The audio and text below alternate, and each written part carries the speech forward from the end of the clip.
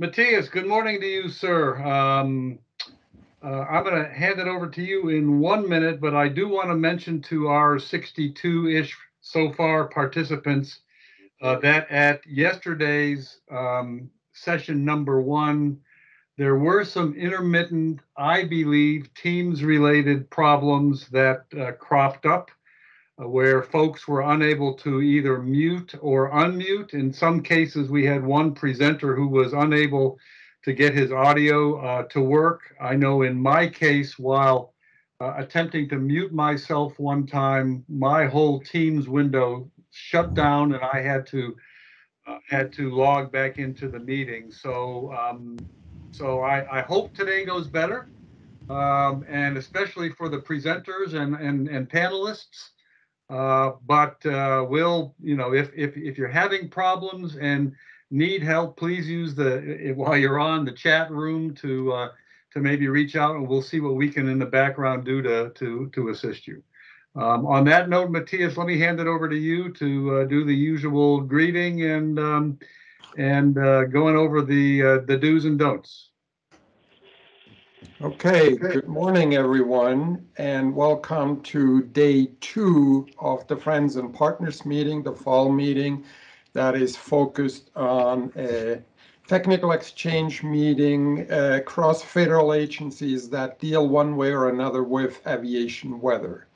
And so these 4 days from yesterday through Thursday are really focused on trying to understand what is going on in the various agencies, either use of weather to support aviation, which, they have needs, which we need to be aware of, and research and development activities and operational matters related to producing aviation weather guidance, and what's the next thing coming down the pipe. So yesterday, we looked at traditional aviation and what's going on from a weather perspective. And today, we will look at aviation weather for advanced air mobility operations.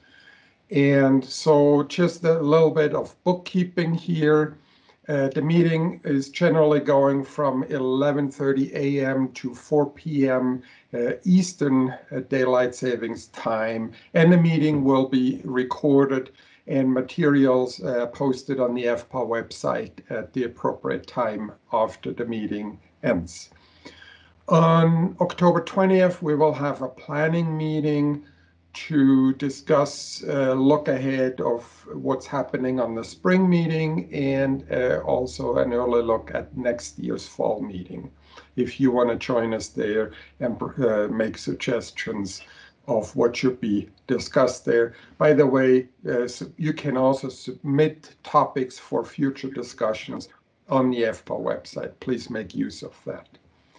Now for today's meeting, please mute your microphones if you're not speaking. This will really help reduce background noise. And we are using the chat room, so submit your questions or comments in the chat room, which will, help us keep the panelists focused on time. And once the appropriate time comes up for questions and discussions, then is Dave Strand again our question master of the chat room, etc., or who is in charge today? Well, he's up in your screen there, Matthias. It's Brian Pettigrew today. Oh, okay, sounds good. And I've talked with Nancy ahead of time, and I think Nancy will probably run point on most of the Q&A with Brian as her backup or filling in any other ones that may have been missed in the course of the day. Okay, that sounds good, and that's a good cue to hand it over to Nancy Mendonca, who will be the Master of Ceremonies for today's day on advanced air mobility. Please, Nancy, take it from here. Thank you. So thank you and welcome everyone to, as Matthias said, was day 2 of our technical exchange meeting. Jennifer, if you'll bring up the slides, we'll do a quick walk through the agenda. Basically, I've got it the day is structured with 2 sessions and 2 panels alternating. The sessions will have kind of an overview. Thinking of the first one will be around operations in the lower altitude planetary boundary layer, that kind of advanced air mobility, urban air mobility trade space there. So I'll take the second slide. So I'd like to thank all the speakers from them. I'm not going to do, I will do introductions by title, but the full bios and things will be available as part of the slides afterwards. So if folks are interested in learning more about people, thank you for the folks who did send in their bios. And also, like I said, I encourage folks to go back and look at them. So looking forward to the great set of speakers here. The questions that I've asked them to talk to are there on the left. Looking for a little farther forward in the agenda, on the next slide, the first panel will be Steve Bradford and PK, or Parmal Kopardecker, for those who haven't met him yet, which I think are very few people, to talk about the future vision. And then the second session, we have a series of speakers looking at the current state of what research is going on across the federal government. And the last panel session, I'm really excited to have some great speakers to talk about, the vision, challenges to get to the vision, and potential thoughts forward from that. So looking forward to a great day, and hopefully lots of questions and lots of interchange. On the next slide, the kind of goals I were thinking about when I set the meeting up was to identify the stakeholders across the federal government as we put together research portfolios. What are the stakeholder needs? Build awareness across the federal agencies about the different missions. I mean, we're doing a lot of public good missions out there. Hopefully we'll be able to leverage what each other is doing, lessons learned, and be able to provide much better services because of that. Start to look at requirements for that low altitude weather in the future, so that we can shape our research portfolios to build and need and satisfy those requirements that we're identifying today. Also, just kind of start to look at a catalog, quote unquote, of what research is going on, so we can see what's being done, where we can collaborate, where the gaps are, and have a much better informed research portfolio that each of the agencies initiates. And the last is to hopefully find, if folks find value in this, is to understand a better venue or continue here of how do we keep this going. So hopefully we start something that folks find valuable and there's a desire to keep going. I kind of got the seals along the right. As as agencies become more interested and engage, we can add the seals and build maybe a potential community of interest. Next, my last slide before I turn it over to the first speaker is I'm looking forward. I mentioned the community of interest. There's things we can learn and things we could do. I think there's a lot of best practices out there. Hopefully we can pick up some of those and do what's needed. We've written between NASA and the FAA a concept of operations around weather and advanced air mobility, and maybe that will serve as our guiding light or our vision to shoot for. We're working to assemble roadmaps and understand the trade space.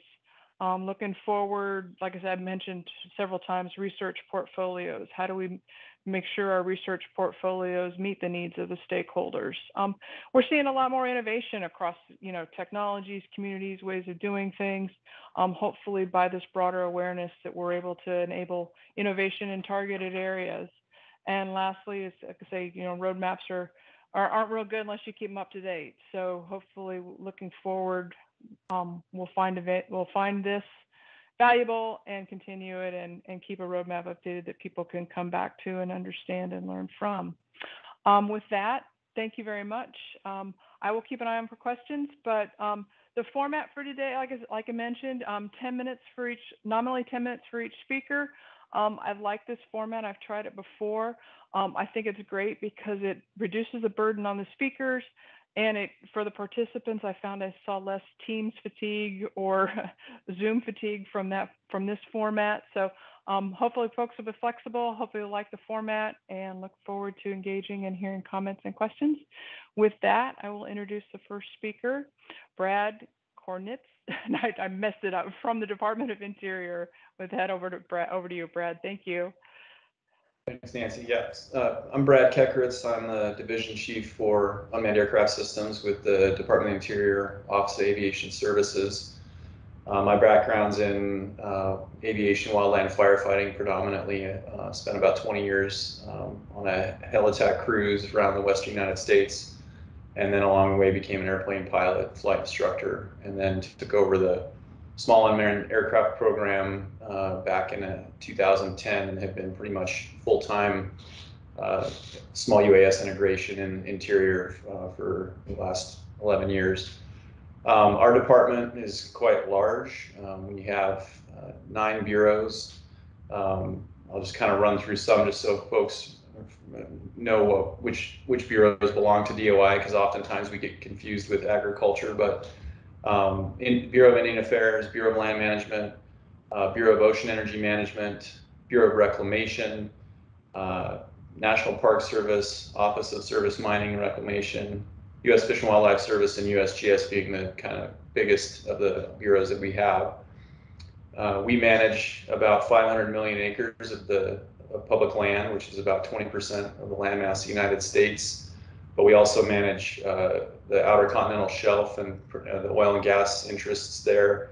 And we have conducted missions all the way from the Arctic to a little tiny island called Palmyra Atoll, which is just basically in the center of the Pacific Ocean. We have a pretty robust aviation program. We do about 55,000 flight hours per year of manned aviation. And then generally, notwithstanding some political stuff that's been going on, our UAS program's been around 10 to 15,000 flights annually when it's up and fully operational. We've got 89 total fleet DOI-owned aircraft, 53 of those which are in Alaska, prominently light fixed-wing aircraft, and then 36 fleet aircraft in the lower 48s. We also have up to about 1,200 contract aircraft that we utilize for either exclusive use contracts or call when needed contracts. Think firefighting in the summertime where we have a surge capacity needed. We'll bring in those call when needed contractors. We also have a lot of cooperators in the various states where we evaluate and inspect their aircraft for utilization under our operational control. Our UAS program has about 853 small UAS and 568 remote pilots across 47 states. Our mission set is very diverse. We do lots of different kind of missions, from firefighting to search and rescue, wildlife survey, offshore oil and gas, transportation of inspectors to offshore platforms, evaluating geologic hazards, hurricane response, marine mammal research, surface mining, law enforcement. So it's a very diverse mission set. As far as how we get our current weather observations, I would say the vast majority of our pilots are using the digital data services, whether that's ForeFlight, the Aviation Weather Center, Jeppesen, 1-800-WX Brief Online, and then particularly in places like Alaska, we utilize the network of webcams to try and get some real-time intelligence of conditions in various places, especially those kind of critical choke points, passes, things of that nature where pilots can get into trouble. As far as what could be improved and what's missing, in talking to one of my colleagues, we think one of the challenges in particular in the West and in Alaska is just the distance between observation stations, and how you can have weather in between A and B and you don't know that it's there until you get into the area. The other issue we have significantly across the West and in Alaska and other places is connectivity. It's just the lack of available network to get current data. So as things change over the course of a flight or course of a day or course of a project, if we don't have access to data, then we can't get updated weather products. As far as improvements, I think just a more robust network of observation stations, but also for us as a more robust network in general in terms of covering a large geographic area with a cell signal that we can get access to. The fourth question, as far as how much of an impact would the improvement have on accomplishing our mission? Anytime we can get better decision support tools, it's going to make us safer and more efficient, and ultimately save time and money. And so that to us is the biggest. Obviously, safety is the #1 priority for us, is ensuring that each flight goes off safely and efficiently. But also saving money and getting better information. One of the things, for example, with the small UAS program is the right weather conditions to collect the right kind of imagery in order to make map products and things of that nature. So, the more accurate the weather data is, the better data we can collect for our actual mission. Then the final thing is, what would we like to get out of today's session? I think just kind of information gathering, learn what the community is up to, see if there's any particular items that would be of use to us, or things that we're unaware of, or networking we can do to improve our overall mission. So with that, I'll take any questions folks may have about DOI.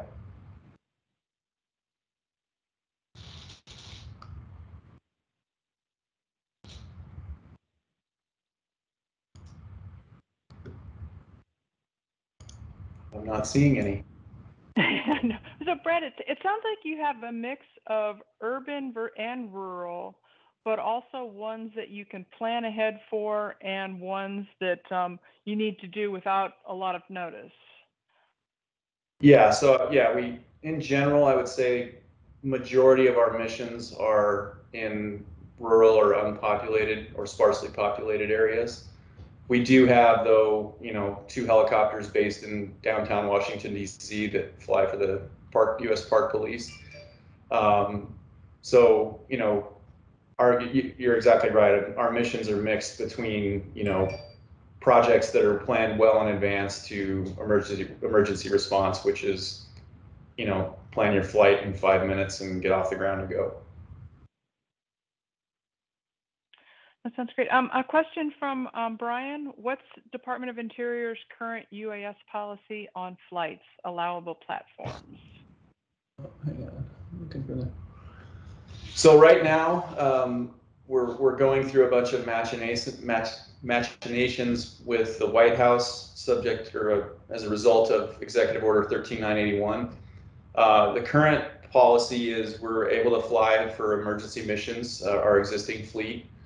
We're still in a holding pattern on procurement, but we're hoping to get off of top dead center there shortly, based upon the OSTP recommendations that'll be going back to the White House.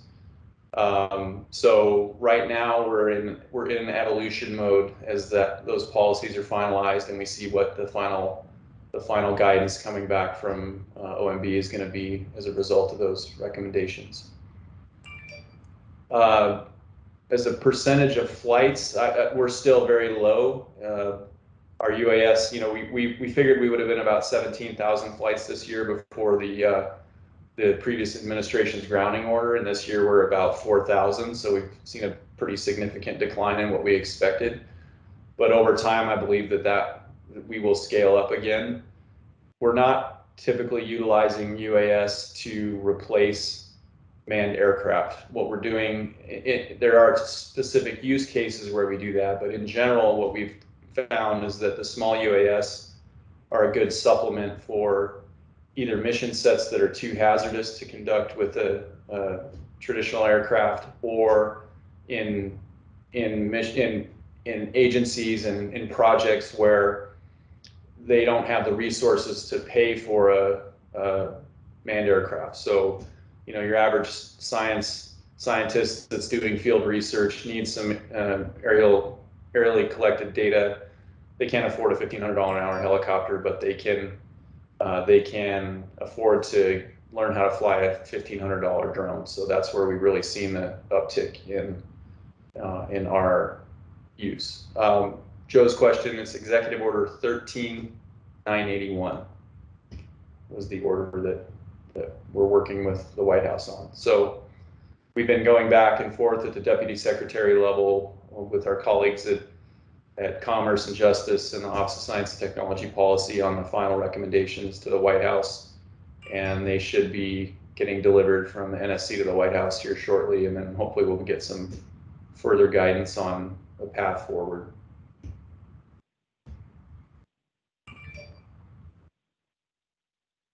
Looking at another question, what types of UAS data, if any, and decision support tools versus processed by an analyst before sharing?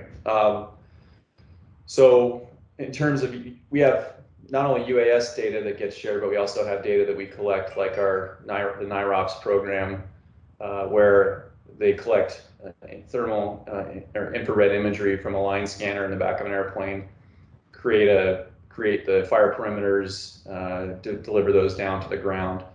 In general, I don't have exact numbers on how our breakdown is, but it depends on the type of the mission. A lot of the missions that we do from an emergency standpoint are kind of more ISR type missions, where we are just out there trying to collect video imagery real time or near real time to inform decision makers on where fire is, a search and rescue, law enforcement type mission.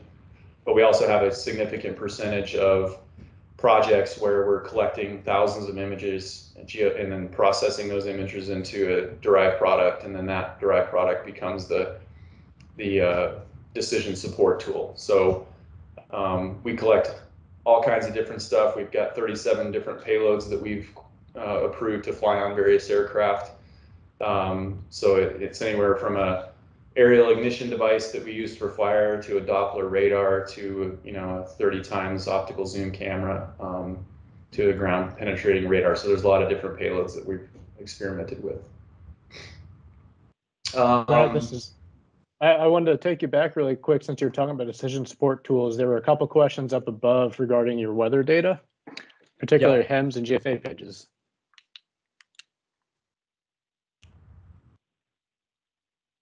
Not GFA. So Matt Franzak asks if DOI operations uses AWC, HEMS, and GFA pages, and a very similar question about the sources of weather data used by the DOI UAS operators.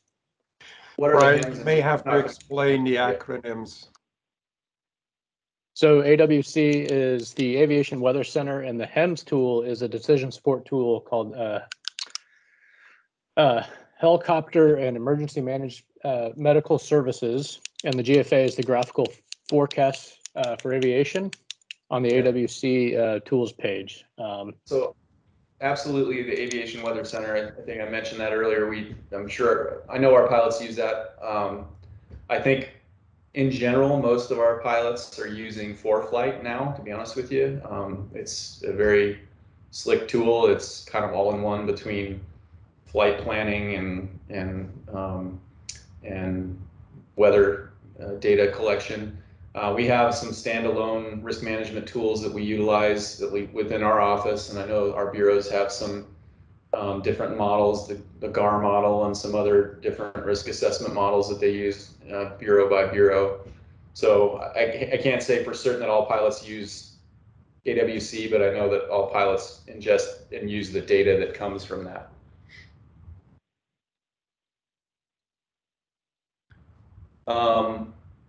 Looking at Matt, I think I got all the ones above here. Matt's question on what types and severity of weather will cancel your non-helicopter missions. So in general, IFR, we're mostly a VFR organization. So things that cancel a lot of our missions are, just IFR conditions. The other is smoke. In the wildland firefighting arena, we have a lot of days now where we have inversions or just really dense smoke from the quantity of fires that are happening. And in those situations, that's where really UAS has been quite helpful, is that it gives us the opportunity to fly in those smoky conditions and gather intelligence and in particular use the aerial ignition system that we have on the UAS to conduct burnout and backfire operations in conditions that we typically would not be able to fly in, which is in those extremely smoky conditions. So, we're a low altitude organization by nature. Very few of our flights are in you know, Class A airspace. So we live in the low altitude, and so we're subject to any of the typical restrictions on our ability to operate in severe weather, thunderstorms, things of that nature.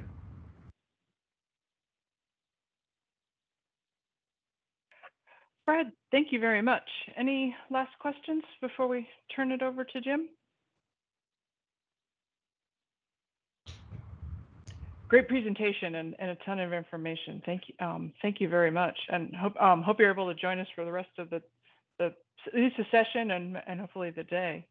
So I'd like to introduce Jim. Thank you, Jim Wallman. He's a meteorologist with the U.S. Department of Agriculture.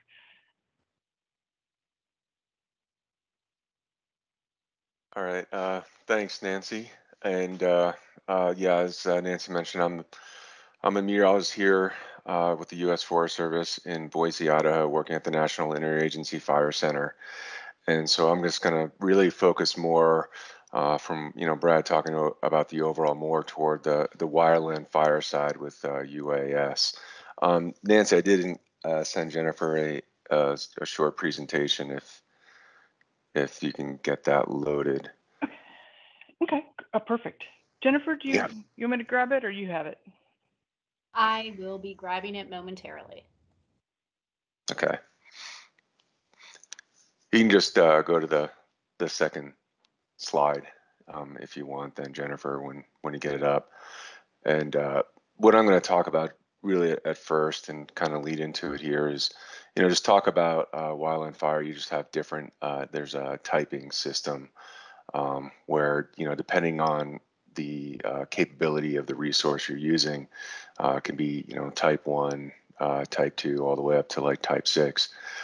Generally, I know for UAS, we generally have type 1 through type 4 is what we have the capability of right now. Generally, the type 1 and type 2 are the larger systems and are run by contractors that are contracted out, and then the type 3 and type 4 are very, the smaller ones that are generally handled by agency personnel that are trained as to pilot the crafts there.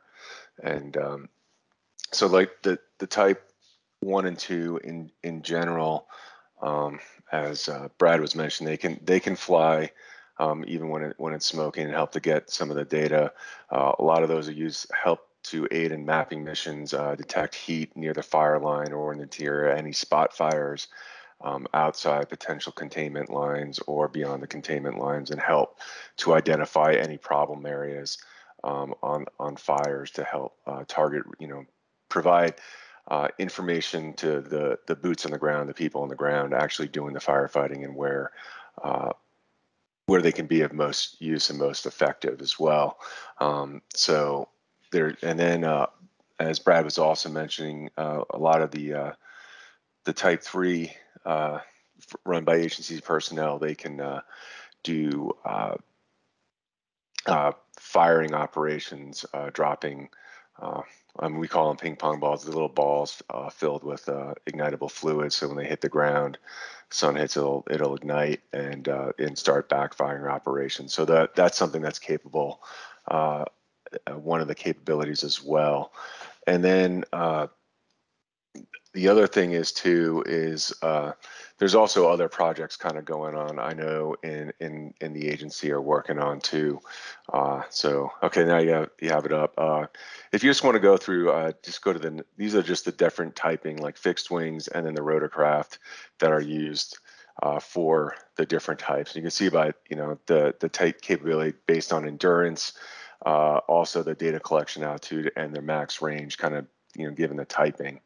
If you go to the next slide, it's just going to be one example, just as like one example of a type 1, and just kind of giving you the specifications on it, the performance, and then the typical uses, just large fire support with the mapping projects and things like that. They're really used heavily when you can get them on an incident for the mapping part of it. So if you go ahead, actually 2 more slides, and go to the type 3 example. This is just another example of the Type 3, kind of what it looks like, one of the rotorcrafts. They can be, quadcopter or hex. I think this example is a hex here, the M600. And, typical uses, again, aerial ignition, they can be used for mapping. And these generally, because the range is not as much, they are flown pretty close to the line. You'll have the operators, the pilots getting out closer to the line so they can be within range and conduct the operations from there. So, and then if you go ahead, 2 more slides. We are working on other projects. I know when I was talking to one of the current projects is just for airspace coordination. They're already working with NASA, and so this is just really just trying to get better understanding of because you're dealing in a very congested airspace on wildland fire, and in order to better coordinate it, this is something that was really important. So this is one of the projects they're currently working on. I think it's in phase 1 of 3 planned phases. And then going to the next slide. One of the things I was talking about, one of the agency operators here is what do they need? And generally they're looking for less than 20 knots of wind. And once they get above about 15 meters above ground level, they're fairly stable. They use GPS to help stabilize the system to account for turbulence. So it makes it a lot easier to fly. But of course, in some areas where if you can get downslope winds, I hadn't talked to him about that. He had no experience with that. But I imagine in areas where you have extreme turbulence, it would still not be able to account for it, I imagine, but I don't know for sure. But it's also where do they get their observations? In addition, to using, I know some of them will go to the Aviation Weather Center, but they use nearby remote automated weather stations that are specific to wildland fire put out in remote areas. They'll use National Weather Service spot forecasts to get an idea of what's happening there. And then on the larger incidents, if there's incident meteorologists at these incidents, they will get information from the incident meteorologists who will provide their own site-specific forecasts or aviation forecasts. So if we go to the next slide there, just talking about the incident meteorologist support a little bit more in depth and what they're getting. Generally, they're going to be on the Type 1 and Type 2 team incidents, occasionally on a Type 3. So, for example, a couple of the fires going on right now, like the KNP complex, the Windy fire, are fires that have IMETs, and so they can help it. Now, the IMETs will give daily forecasts generally over the fire, but they also do other optional forecasts depending on the needs of the team and what's requested. Aviation forecasts, which they'll go generally. There's a form that we would use when we were on fires. It can be done, every 1,000 feet, just temperature, humidity, and wind speed at each elevation, generally derived from model forecasts if they what they have on the fires, and then updates and alerts for any hazardous weather, whether it be strong winds, low humidity, thunderstorms in the area, or even working with the fire behavior analysts, extreme fire behavior, that any large column development, they will issue updates and alerts. And then what a lot of IMETs will also do is a program run by it's Wind Ninja. It's a laptop wind modeling program where you can ingest other models, or just use a raw station as an input, and it'll give you a higher resolution, up to like 250 meter resolution winds, surface winds over the fire area or whatever location you choose. And it was developed by the Fire Sciences Lab in Missoula, Montana. So just kind of next slide, give a little bit more idea of what IMETs are trying to do on the fire and what the needs are when you get into the finer scale of the fire. Is Wind Ninja itself, your input can be, generally I just show a model, but it can be like a generalized area, or you can use a point source from like a RAS. But some of the model options include the NAM, the 3 kilometer, the WRF ARW, the HER, and and then downscale it based on two solvers. You either just have conservation of mass or conservation of mass and momentum. So there's no real stability options in there at all, or any diabatic effects. Output you can put to either a Google Earth, which is shown here on the right, or you can send a geospatial PDF for boots on the ground, so it can be pulled up in, like, for example, events and maps on a smartphone. IMAS can run this in the field, or it can be done in the National Weather Service or Forest Service BLM district offices if needed. And again, the resolution is 250 meters there. So really, so getting into the next slide, the last slide here, is like what we're really looking for to kind of help IMAS and what UAS on the ground is. Really what we need is higher resolution data of the fire environment. I kind of left that last bullet out. And then really high resolution and modeling of complex terrain would really be helpful. Not just the winds as is done in Wind Ninja, but something that will take into account the diabatic effects and also what's going on in upper air, any turbulence aloft and things like that, especially since we're dealing with complex terrain on fires. So, and that's all I have. So, any questions?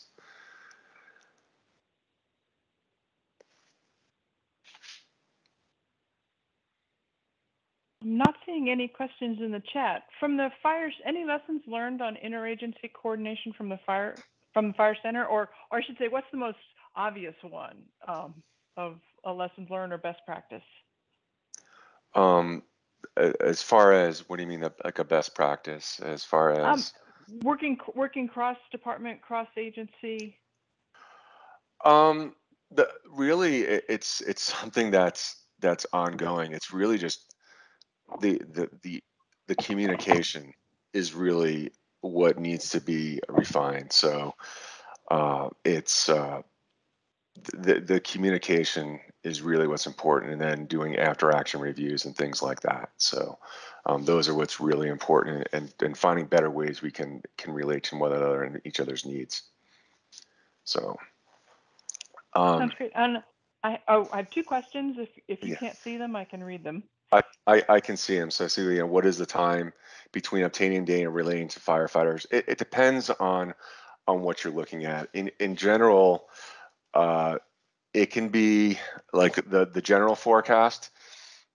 You can be maybe 6 to 12 hours, depending on what's going on. Like for the forecast for the operational plan, the overview on a fire can be as much as 12 hours old when the fires get it from when you produce it. But for the high resolution events or alerts and things like that, generally once you obtain the data, whether from radar or anything else, you can get something out within 5 minutes over the radio or through a cell phone call, and that will be over the radio. But the problem is you relay it to communications, they send it out, and then there's a chain that it goes through. So even in a short-term forecast that's of critical importance, sometimes it can be as much as a half hour to maybe even 45 minutes to get it to the boots on the ground because of the chain of communication it goes through on the radio, and then any potential issues on the radio, because they're dealing with a lot of line of sight at that point. And so if there's any crews or resources in a hole, they may not receive it right away. It may take several attempts before they're reached with that update. Next question: how do you decide whether a small UAS is safe to operate under the experience winds? That's not something I decide myself. It's something that the user will, based on their experience and what their guidelines are. So generally, I know. One example I was given is that any surface winds 20 knots or greater, they will not fly due to potential damage and lack of control at that point. As far as any feedback on the accuracy of Wind Ninja information in regards to gusts and sudden changes, Wind Ninja is fairly accurate, especially in any areas we have like larger drainages. Generally, as you get, you have several grid points to resolve the drainage. And as far as regard to gusts and sudden changes, that is not explicitly modeled. It's only generally the sustained winds that are expected in the terrain. So it does do a little bit better. The mass momentum solver is generally better because it will better resolve least side effects. However, it takes a lot longer to run, probably about 10 to 20 times as long to run. So that may be something that some of us in the field, when I was in IMET before I moved here, we would sometimes try to run those simulations a little bit ahead of time to get any potential impacts ahead of time, and then run just the conservation of mass. So that's kind of what we try to do ahead of time. Sorry. Yeah, still go lots ahead. of questions. Can I tee them? If David is on, can I tee the questions over to the chat? I've skimmed the participant list and didn't see David's name, so I'll give him a second to queue up and either turn it over to him or we'll continue with questions. So Nancy, this is Matt. Were you referring to David Strand? And if so, Brian Pettigrew is your guy today. No, David Warfield from the Homeland Security. Got it.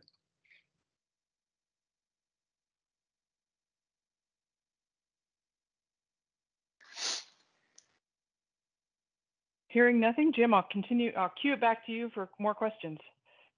Okay, I'm just going with Brian's question, like how is the Forest Service deconflicting UAS and airplane flights on the fires? Well, there's a lot.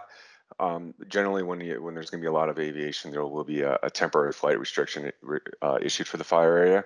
But on the fires themselves, there's a lot of communication set up, generally run at the heli base to kind of help coordinate it.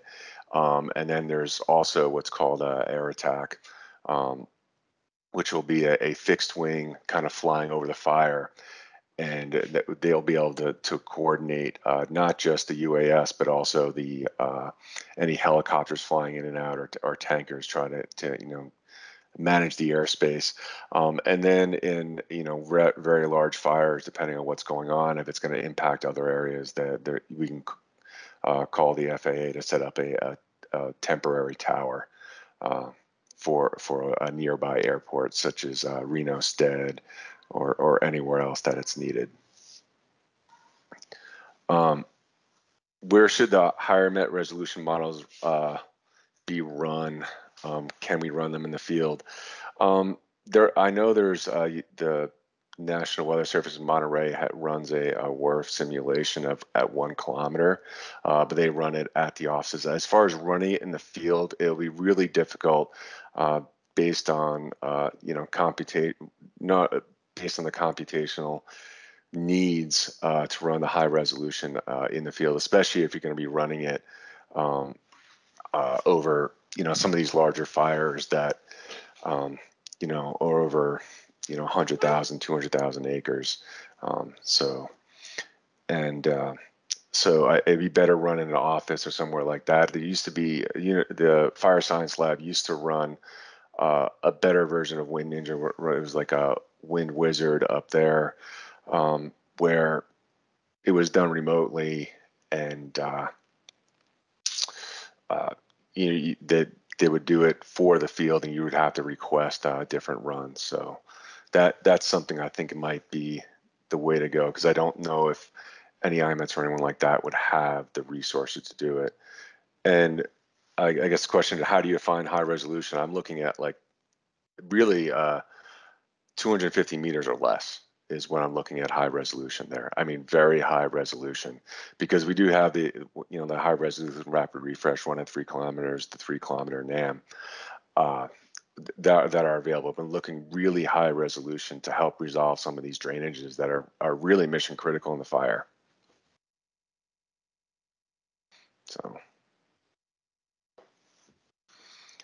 and then one more question here, just since fires can create their own surface weather, how do you take raw NWP output and create wind speed and or gust forecasts.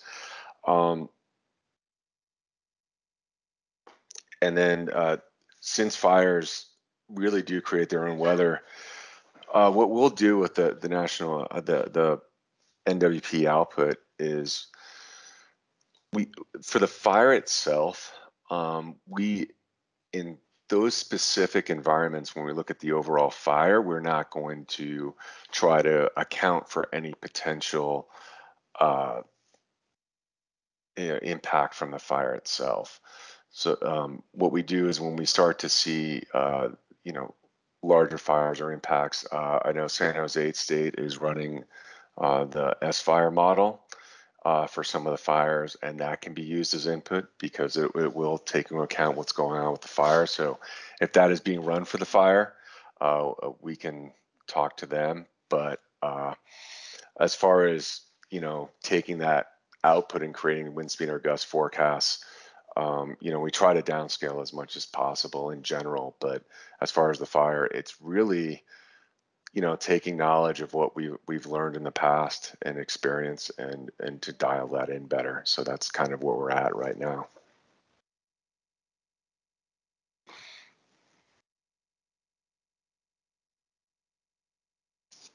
Looks like a great conversation on resolution in the chat. Any other questions?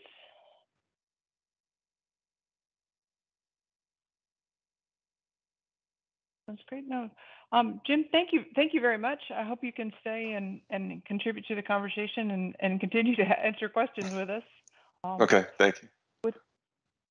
With that, I'll turn it over to James Gray from the U.S. Department of Transportation, the Federal Highway Administration. All right, thank you for the introduction. And I do have slides. I'm hoping they were received and can be loaded.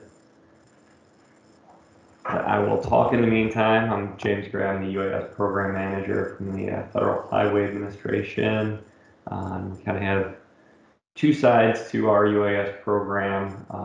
One major side, probably the majority of what we do, is the oversight and funding for the National Highway System. And to do that, we work with 50 state departments of Transportation, District of Columbia, and Puerto Rico. So we have 52 jurisdictions that we work with to help them with their UAS programs through technical guidance. And that's where the bulk of the UAS operations are happening, at the state DOT level, where we provide some technical assistance, but it's ultimately in support of the National Highway System that is state maintained but federally funded with all the oversight that goes along with those federal funds.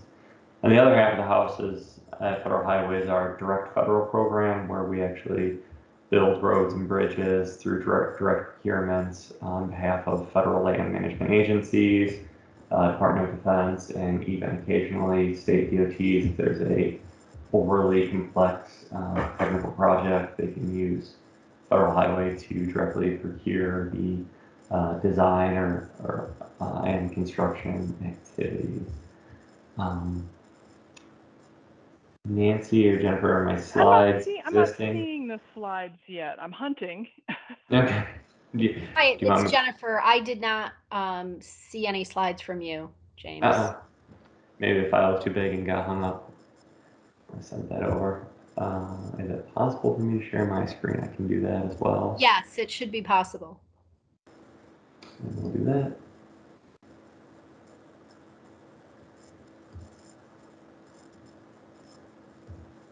All right. Let's see if this shares. Yeah, of course. Got it. Yeah. Always goes to the wrong side. All right. So we'll start off. That's me. That's my contact information. My background, just by way of introduction, briefly here, is 15 years in construction. Did a lot of emergency response construction projects. Again, as part of that direct federal program. During emergency response events, we can support state DOTs getting roads and bridges and things of that nature rebuilt quickly. And so that's where a lot of my background is. So the sort of the rapid response nature of that let me get exposed to a lot of new technology and innovation. So that's what I brought to our headquarters office, and now try to push that out in conjunction with managing our UAS program. So again, this is what we've done with state DOTs. We're working with every state DOT, I'll say with 52 jurisdictions to help move all the way through fully institutionalized UAS programs. And what I mean with that is generally the small UAS, the under 55-pound UAS, because most of our infrastructure is static. We know where it is, and the assessments we're doing are fairly pinpoint. The need we have for some of the bigger platforms would be larger surveying projects. That's not really the use case that a lot of state DOTs are looking for right now. So just continue to kind of set the examples of what kind of work we're doing within federal highway. These are, again, breaking down. We have 15 of the most widely used use cases within state DOTs, and these are all use cases that federal highway has provided technical guidance. We've had peer exchanges, workshops. We have training programs to help state DOTs move these programs forward. And it's very interesting how it's structured. Some states have dedicated pilots who will go fly these missions for any one of these missions. Some state DOTs have added UAS as part of their surveying crew operations, or added UAS to their bridge inspectors, so that the user of the data is also the collector of the data. And we kind of support whatever way they want to manage their data flow. We're there to kind of support, but ultimately it's not federal highway who's doing those flight operations. More, and just if anyone is interested, all of our published information is on this website. So information on the types of flights that we and research we've done on the accuracy of the data, how we collect the data, and all of those things will be located on this website.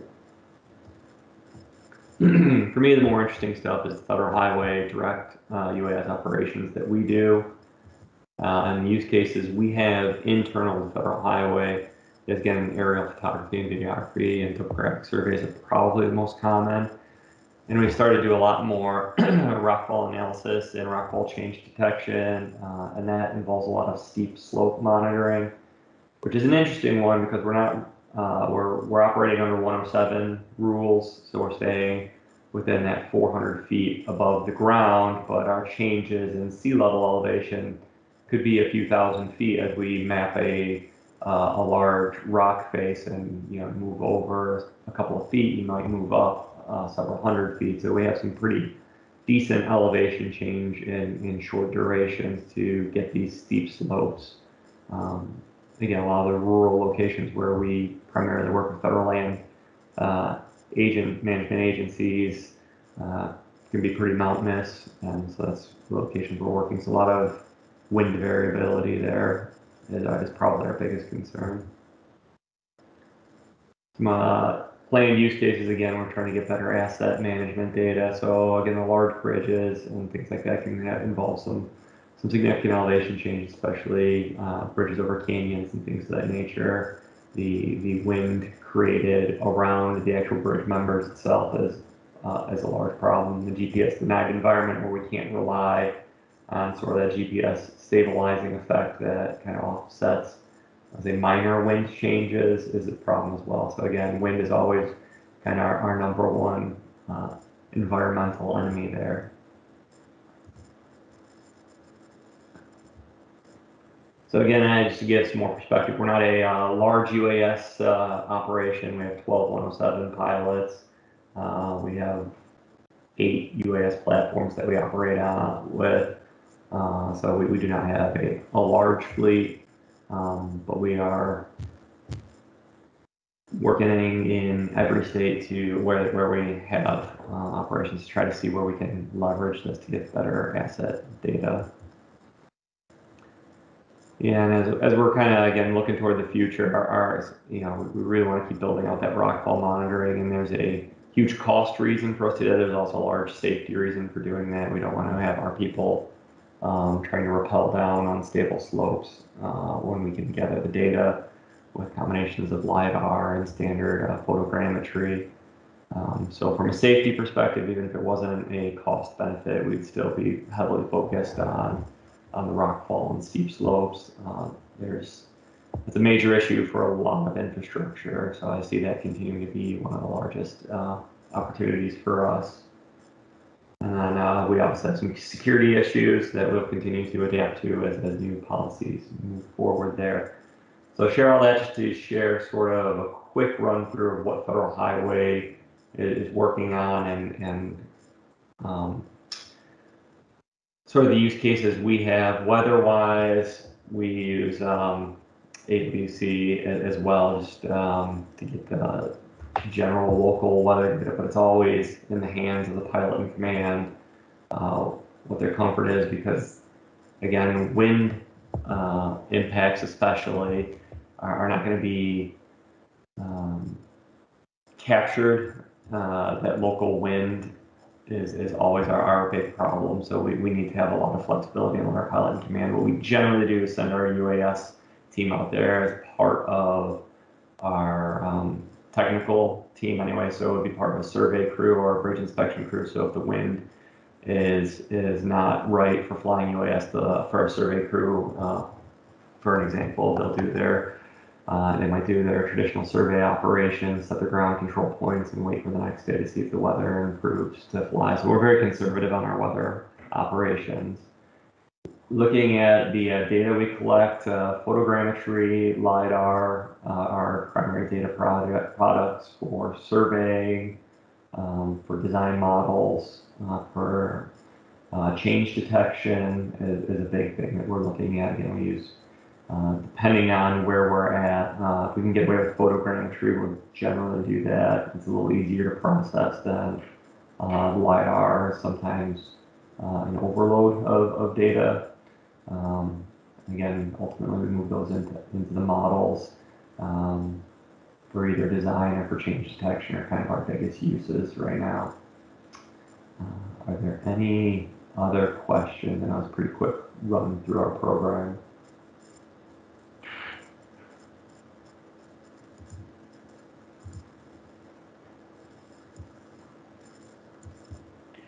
James, it sounds like between the SMALs that you also operate, but in collaboration with all of the state DOTs, you guys have a really broad, I guess, capability to determine or to identify requirements and leverage, training materials and things like that. So quite a broad constituency, I guess I'd say. Yeah, internally we may have only 12 107 pilots, but we work with several hundred when you get the community together, and we definitely pull all the state DOTs together because it's in our best interest to have some common operating frameworks. So we're looking at everything from data frameworks so we can share data across, we work with even metropolitan planning organizations or counties, and how to get everybody to harmonize their data so we're not collecting the same data 10 different times. It has definitely been a key focus. And then also from the consultant and contractor community, they appreciate some standard operating procedures so they can do business nationwide rather than having different requirements, sometimes county by county and definitely state by state. That's not in the best interest economically to try to, again, collect similar data in one location versus another.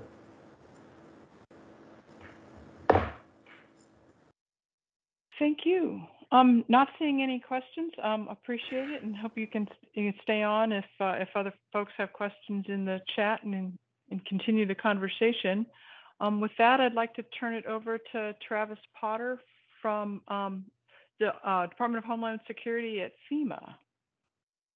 And Travis, I don't see slides from you in my inbox. If you have them, thank you. Okay. Good afternoon, everyone. Are you guys able to see the screen I just shared? Yes. Yes. Okay. All right. Very good. My name is Travis Potter. I'm the UAS Remote Sensing Coordinator for FEMA Region 4.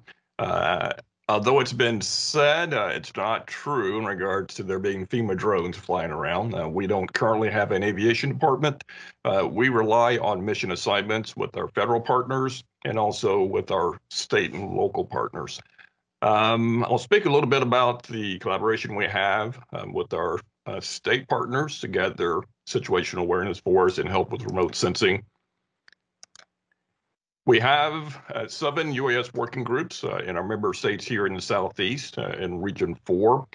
We've been collaborating with our partners since about 2017. Since we don't have an internal asset in regards to UAS capability, we partnered with our state partners to cover down during major events on situational awareness data, also recovery data and mitigation data in support of the federal declaration so that we can expedite that process for them in support of the FEMA mission. So not only do we have working groups and meeting to discuss how to capture situational awareness, we also have exercises. Prior to COVID, we were in the process of doing major multi-state exercises. You see here, we had one there in Alabama. We also had one here in Georgia in the Smyrna area that was attended by most of the SLTT partners, state, local, tribal, and territorial partners who have UAS capability. So we could help them figure out how to go out and do damage assessments and also to bring them all together so everyone knows who has what and also to help in regards to doing EMACs between states for resources if needed. Since COVID, we've had just a few exercises. We had one down in Florida during the June period. We invited our federal partners to participate as well. And it went fairly well. Of course, a lot of folk were looking to get out and get some stick time out of the house and go out and practice their skill sets. We have another exercise coming up here later this month. Tennessee and North Carolina will be meeting there in the mountains for a down plane exercise. Now, we solicit this data from our state and local partners in support of products that are produced in the remote sensing cell. And here's an example of a product that combines both UAS imagery from North Carolina DOT and also Civil Air Patrol imagery. The product was produced by the National Guard UPADs. We also produce a product similar to this within the remote sensing cell utilizing UAS data. It's very important for us to have this imagery because it helps tell the story, it expedites the PDA process, and it helps us get money to those folk who have been impacted by the event sooner. As many of you may know, in 2020, not just because of COVID, but because we're looking for other opportunities to advance technologies within FEMA, the preliminary damage assessment guide allowed for the introduction of desktop damage assessments. That way we could use imagery in support of the damage assessment that's done both with the state partner and the federal assessors.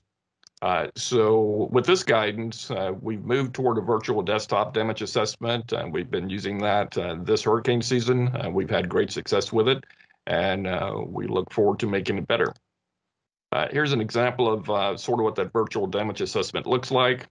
We're able to take imagery and display it on the screen and have a look at it from a desktop. So we don't have to put assessors in the field as often. Currently, we're doing this in tandem with the manual process, but our hope is to move further toward a virtual process for the damage assessment. As many of you may know, FEMA is also responsible for resource typing for UAS. We currently have 3 types out there, and that was done back in 2018. We've got a lot of feedback on that, so we are going to be making changes. These documents, of course, are living documents, so we'll be updating this soon.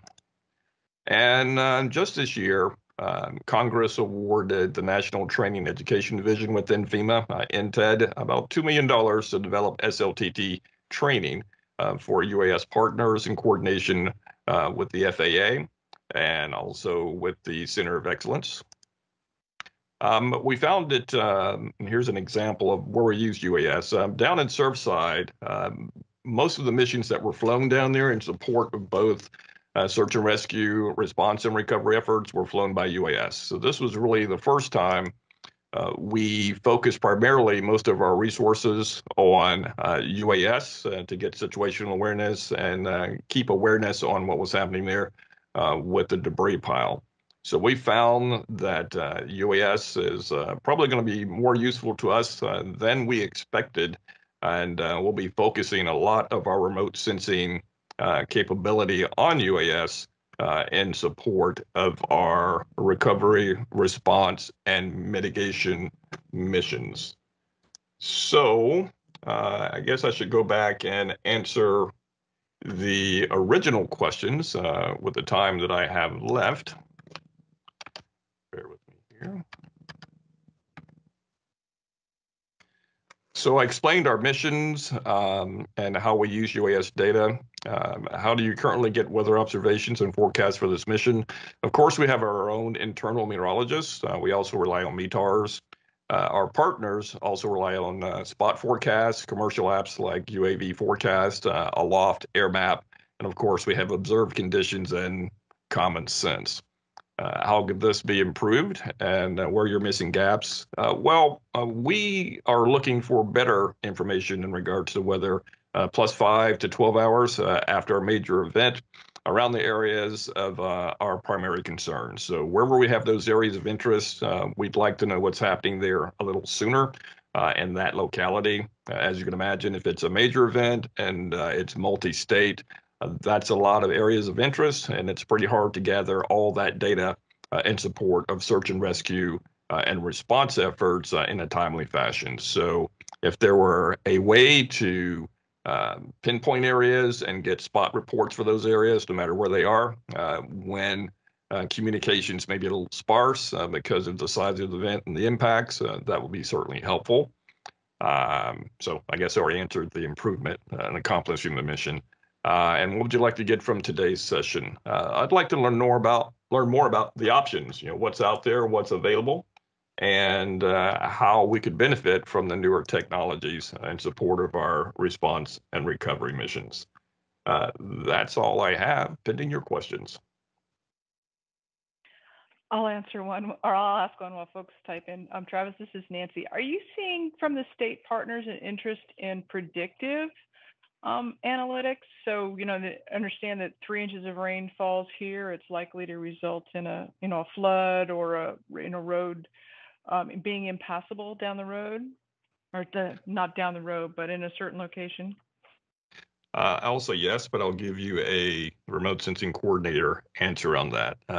There's always a model out there, but having actual data to compare to that model so we can train them or help with the analytics is very helpful. So I'm always a believer in, show it to me and then I'll compare that to the model. So yes, I think there'll be a greater degree of interest in that. Okay, so it's the data validation for the models. Okay, oh, great. Any other questions?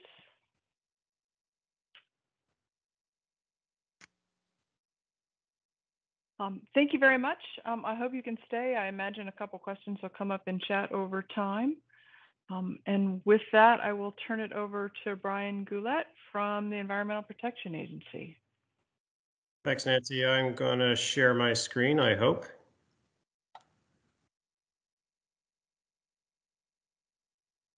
Let me know when you can see that, please. Perfect. Great. Well, thanks, Nancy. I want to discuss a little bit about UAS operations at the EPA's in general, but with a focus on the Office of Research and Development and what I know best, which is emission sampling, and I'm starting to learn about plume dispersion.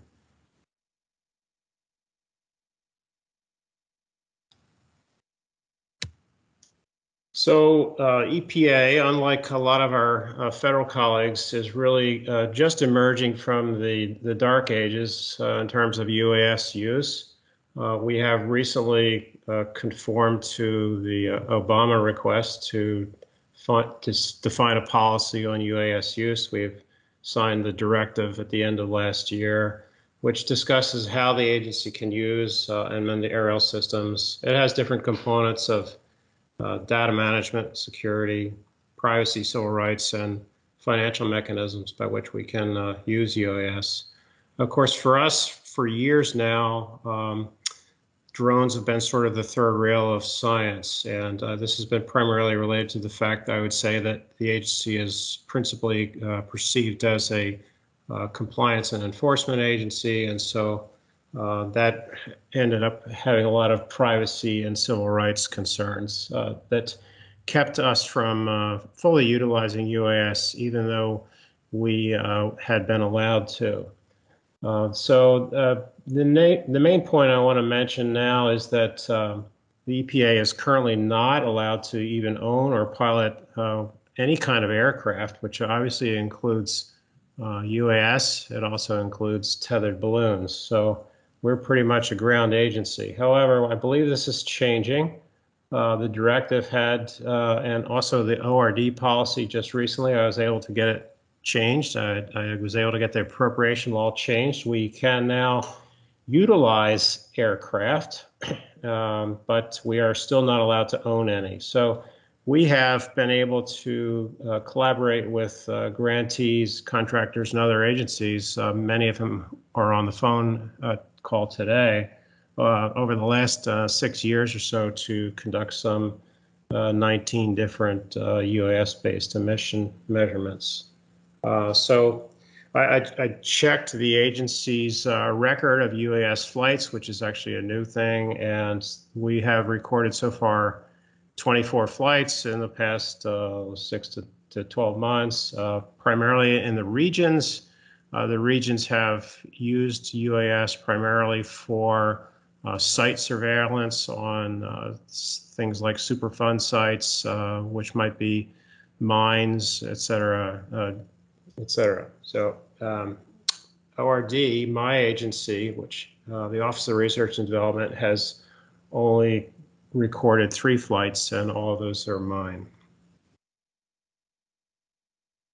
So I'll focus a little bit on what my group has used them for, and that's been emission sampling. I mentioned we've done 19 campaigns, and we've been very fortunate to team up with folks across the federal agencies, NASA Ames, for instance, U.S. Geological Survey, the Innovation Center, Coast Guard, RDC, the Research and Development Center, the Department of Defense Strategic Environmental Research Development Program, the U.S. Army at several facilities, including the Joint Munitions Command.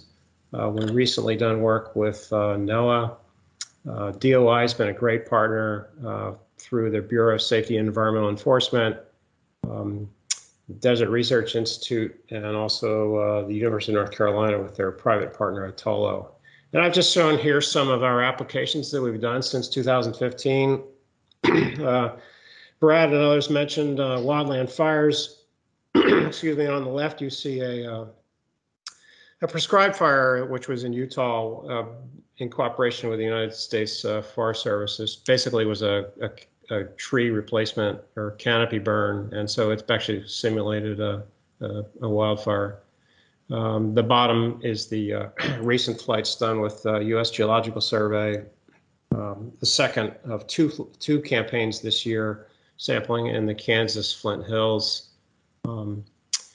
Top middle, you see the Office of Research and Development. That's our Colibri. That's what we call our sampling package, and you can see that it's pretty elaborate. It's strapped onto the bottom of a DJI M600 there, the platform that we've used almost exclusively, but not quite.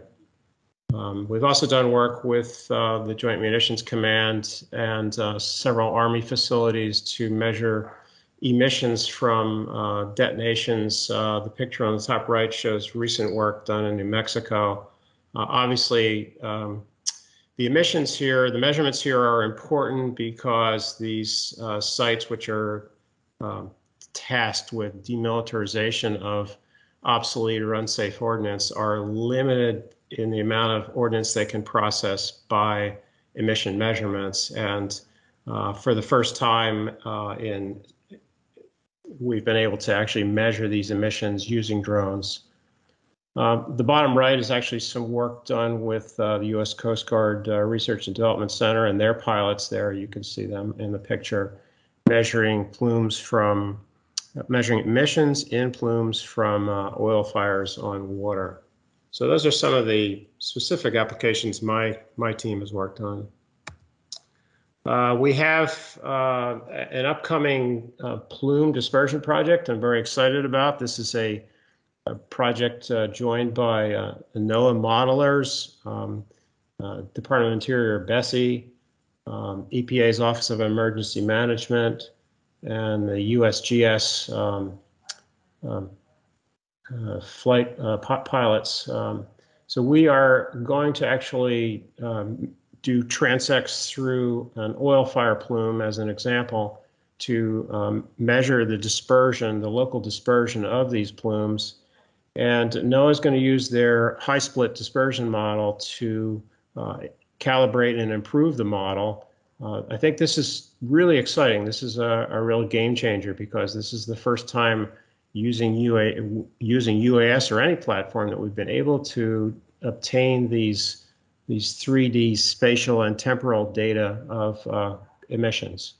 And so we'll be able to use those emissions, put them into the model, and predict downwind dispersion and hopefully inform on-scene coordinators about the potential for hazards to workers in the area and the downwind public. And obviously, I wanted to highlight this project because it's probably the one that requires the most critical data on weather monitoring.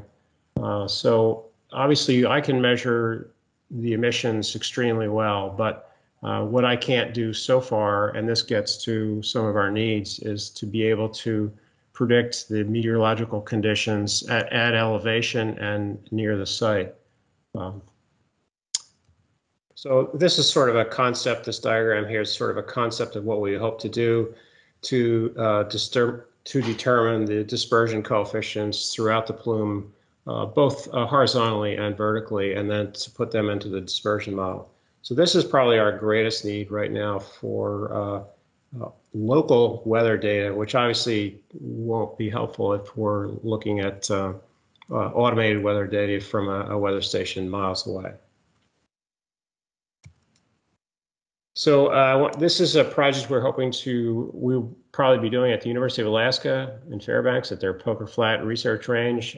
This picture on the right is actually the Mobile Bay facility, but we'll be doing an oil burn on water. I mentioned the participants earlier, and we're particularly looking for an ability to improve our localized meteorological data, because once we have the fine detail on the emissions, obviously the thing that will be most lacking then at that point is these local meteorological data.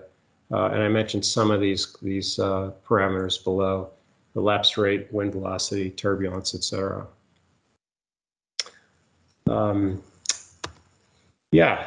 Again, some contacts if people have some ideas and thoughts and would like to collaborate on the project. I'm quite interested in that. I'm actually a Part 107 certified pilot, but since my agency as a whole has us grounded, I'll have to rely on others, and I believe that'll be from the good grace of the U.S. Geological Survey. Their pilots will be flying with them again. Nancy, that's what I have. Thank you. Thank you very much. Questions for Brian?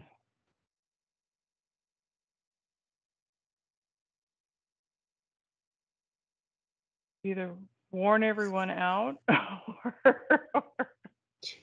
I think I just answered everybody's questions. That's all. No, that sounds great. Thank you very much. Hope you can stay on a little bit longer with us. And with that, I will turn it over to Austin Cross from the National Weather Service within the Department of Commerce.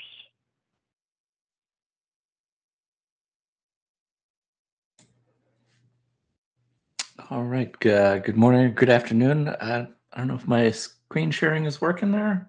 Yes. Okay, great. So a little bit different in that we're not so much a user of the weather data, but more a creator of it. So a little bit of background about us. The Aviation Weather Center, part of the National Weather Service. We have a large staff of forecasters that produce aviation forecasts and warnings, both domestic and international, in partnership with the UK Met Office. We also operate the Aviation Weather Testbed to help facilitate research to operations. So trying to pull more of the cutting edge things into our operations, get them out to users. And we also operate aviationweather.gov. So kind of going towards the question of observations and forecasts, we do move a lot of data. We're receiving observations from the ASOSs and AWOSs out there, but also Mesonet data, international observations, of course, the NOAA computer models, as well as international models, to both benefit our forecast, but also to help disseminate that information. And we also facilitate the entry of pilot reports, so people can go onto our website and enter a pilot report directly there and get it out to all users, not just on our website and our forecasters, but out to the world as well. So as I mentioned, we have forecasters that are publishing warnings, advisories, forecasts, and also displaying all this information on our website, aviationweather.gov, which I'll talk a little bit about more, as well as sending out raw data. So there's been some discussion about ForeFlight in the chat. Definitely they're using some of our data, and it's becoming more of a thing, I think, that various end user groups, whether it's private companies or perhaps agencies developing GIS portals, wanting to work with some of that raw data. I know there's a big push within the FAA to get more of the data so that it can be repackaged in the ways that work best for users, and we definitely want to help facilitate that. Specifically, though, for low altitude users, we operate the HEMS tool, the Helicopter Emergency Medical Services tool that came up earlier. This has been around since about the year 2000. It went operational just maybe 5 years ago or so. And the idea to have one tool where you can get all the weather information that you might need, whether it's observational, from the METAR stations or satellite and radar data, as well as model data specifically targeted for that surface to 5,000 foot level to really serve helicopter users. But also, obviously, we're seeing a huge increase in UAS activity and using some of that data. We definitely understand things can be improved. I think that's one of the things that I'd like to get out of today's session is hearing from the different groups that it's been great to hear what our government partners are up to in the field of UAS, understand their needs better. Here are a few of the themes that we've kind of picked up over the last several years of things that we need to work on. Definitely hearing a lot about the need for mobile, that folks are using tablets and phones, whether it's on the go on the way to the airport, or whether it's actually in the cockpit, especially helicopter operations near the ground, actually able to get reception, but can definitely see how you're out in the field with UAS and also have your mobile device there. You don't want to necessarily call back to a head office to get that information, but to be able to get it on the go. Thought it was kind of funny in the Apple product launch of the new iPad mini last month. They actually highlighted aviation use as one of the key users of that form factor of tablet. We also want to increase the accessibility, make things easier to use. There's a lot of information on our website spread across so many different pages and packaged in different ways. We want to make it easier for users to get directly to what they need to accomplish their mission. We want to have a more consistent picture, so that decrease the number of different depictions of the same information, have one way to get at it and be able to overlay with the other information you need, rather than having to pull together different sources, and also increase the consistency of the forecast message itself, that working better with all the different offices within the National Weather Service to have one forecast and not have any disagreement that can lead to confusion. And then take advantage of the improved numerical weather predictions. So there's been discussion about higher resolution modeling going down to sub 1 kilometer. That'll be definitely a big challenge for us to try to get to that level. But we're seeing things like the new regional ensemble model that's going to be coming out of the National Weather Service in a few years. So really want to hit the ground running with that data, have it, not only the data directly from the model, but also the various post-processing to deliver things like turbulence information derived from the winds within there. We also operate the aviation weather testbed, so helping to get this cutting edge stuff into operations, but also it's been an increasing focus of closing the loop with the end user. So getting feedback directly from pilots and dispatchers and folks that are flying UASs, hear directly from them about what they need, what they're struggling with. And so meetings like this are especially useful, but the more that we can get folks involved in some of our evaluation activities as we develop new capabilities, make sure we're on the right track, make sure we're meeting the needs. And we do this in collaboration with the FAA's Aviation Weather Demonstration and Evaluation Services Group. So they're human factors experts that can help us understand how the users are taking advantage of our products and services. So with all that in mind, we've been doing a lot of work in the last year on overhauling our website, making it more mobile friendly, trying to develop it so that it works first and foremost on mobile devices and then scale it up to desktops. More than half of internet traffic these days is actually through mobile devices.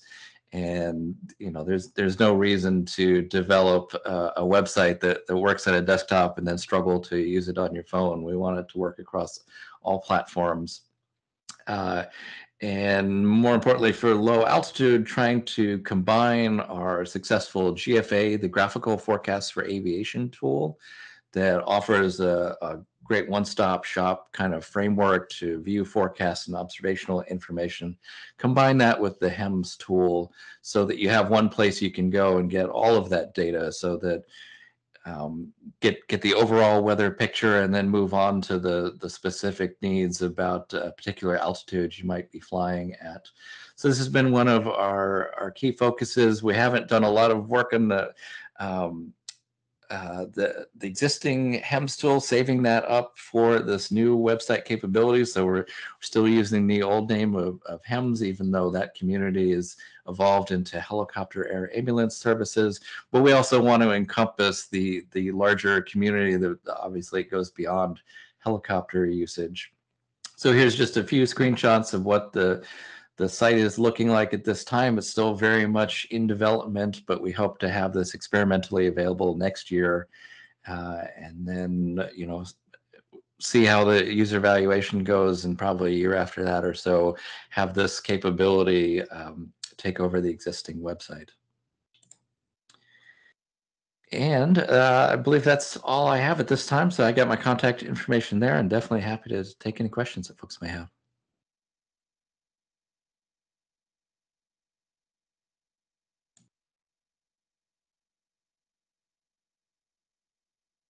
Any questions for Austin? I'm not seeing any in the chat.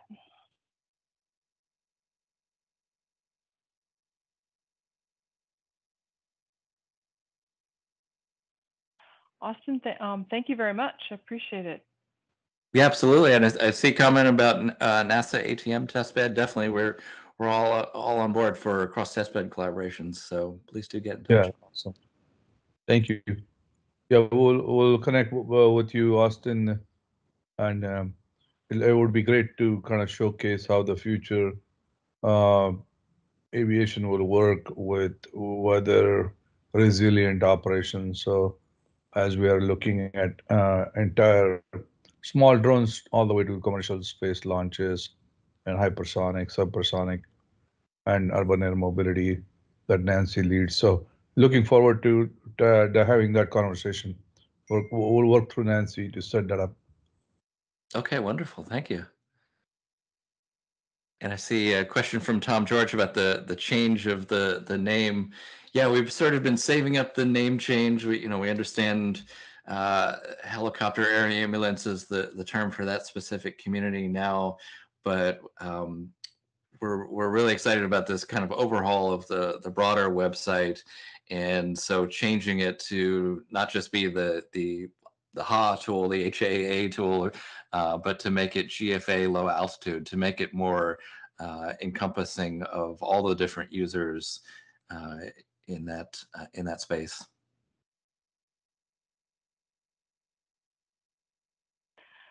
No, thank you. So that concludes this the session where we're primarily focused on operations. And with that, I will cue it over to PK, and I will let him introduce himself if anybody by chance doesn't happen to know him already. And I'm hoping Steve Bradford has been able to join us. I haven't been able to scroll down through the attendees list, but Steve, if you're on, please join us. I'm here. Oops, excuse me. Come on, I'm here. Thank you very much. So I pulled together two luminaries in the field to talk about the vision and thoughts of the future for aviation weather. So thank you both for the time and joining us.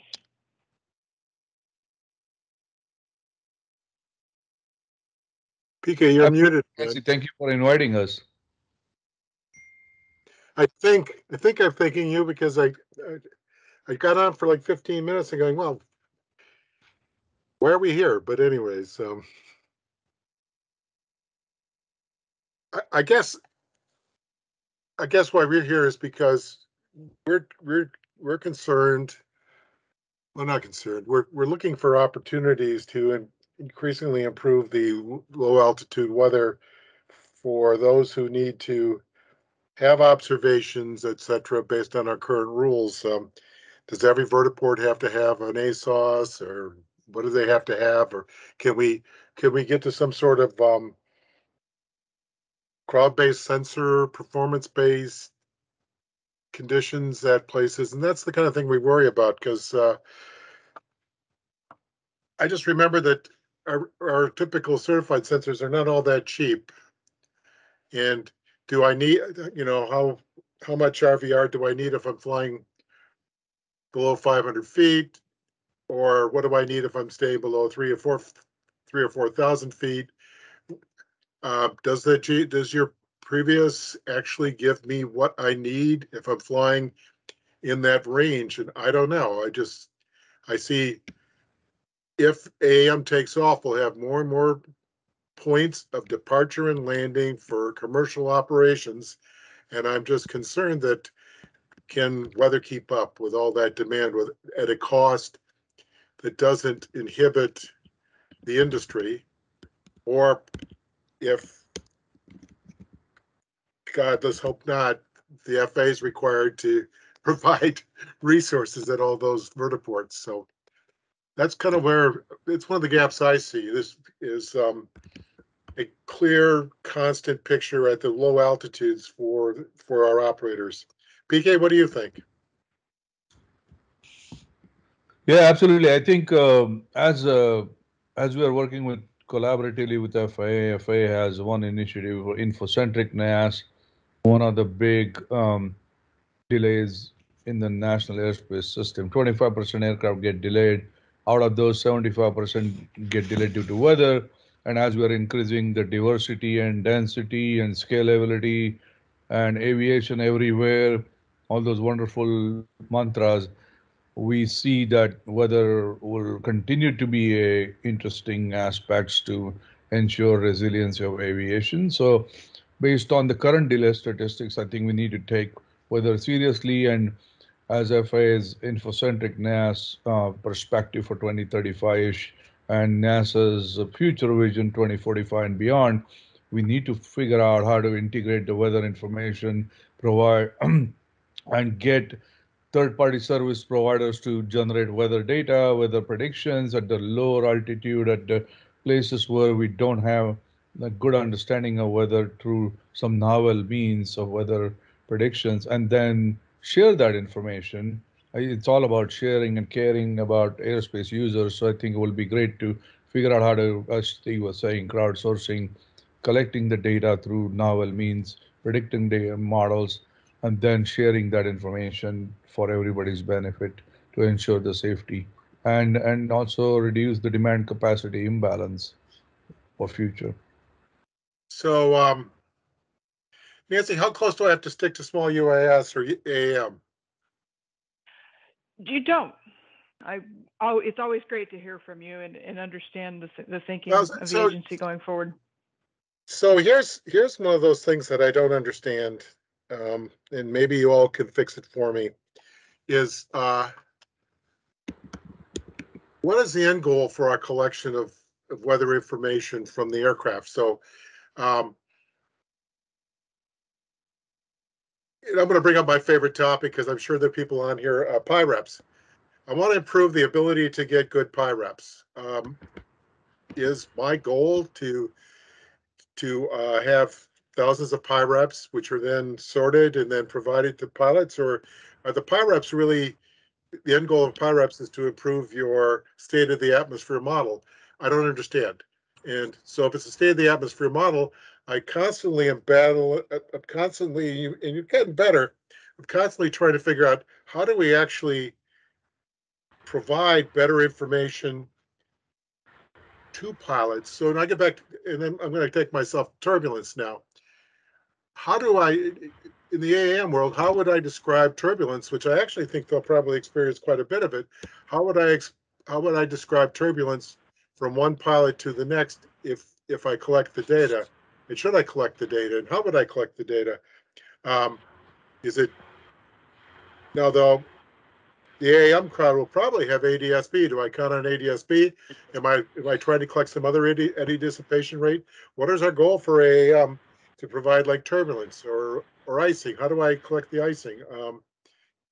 I think we're still struggling with how to help GA, and they tend to be a little higher. What am I going to do with the 2,000-3,000 footers in the city? Because they ain't going to get much higher than that if they're flying into Class B airspace. So I think that's a gap. I'm still fascinated, and I'm going to get back. I'm still fascinated by PIREPs, which to me are like procedural separation. Is I get humans to tell me their best estimate, and I notice that we don't do procedural separation very many places. We figured out how to move a step beyond. Do I really want PIREPs? And if I do I really want to put them in? Do I want to ingest them and put them into another product, or do I really want to give PIREPs back to pilots? What is our end goal? And I don't know. I'm constantly struck by we try to get better at what we do today because we've always done it. Is that the real end goal here? And those are kind of things I think about when we get to infocentric. Yeah, so if somebody's telling me they have both a tactical and a strategic, okay, who actually makes sure that PIREPs are passed on to other people today?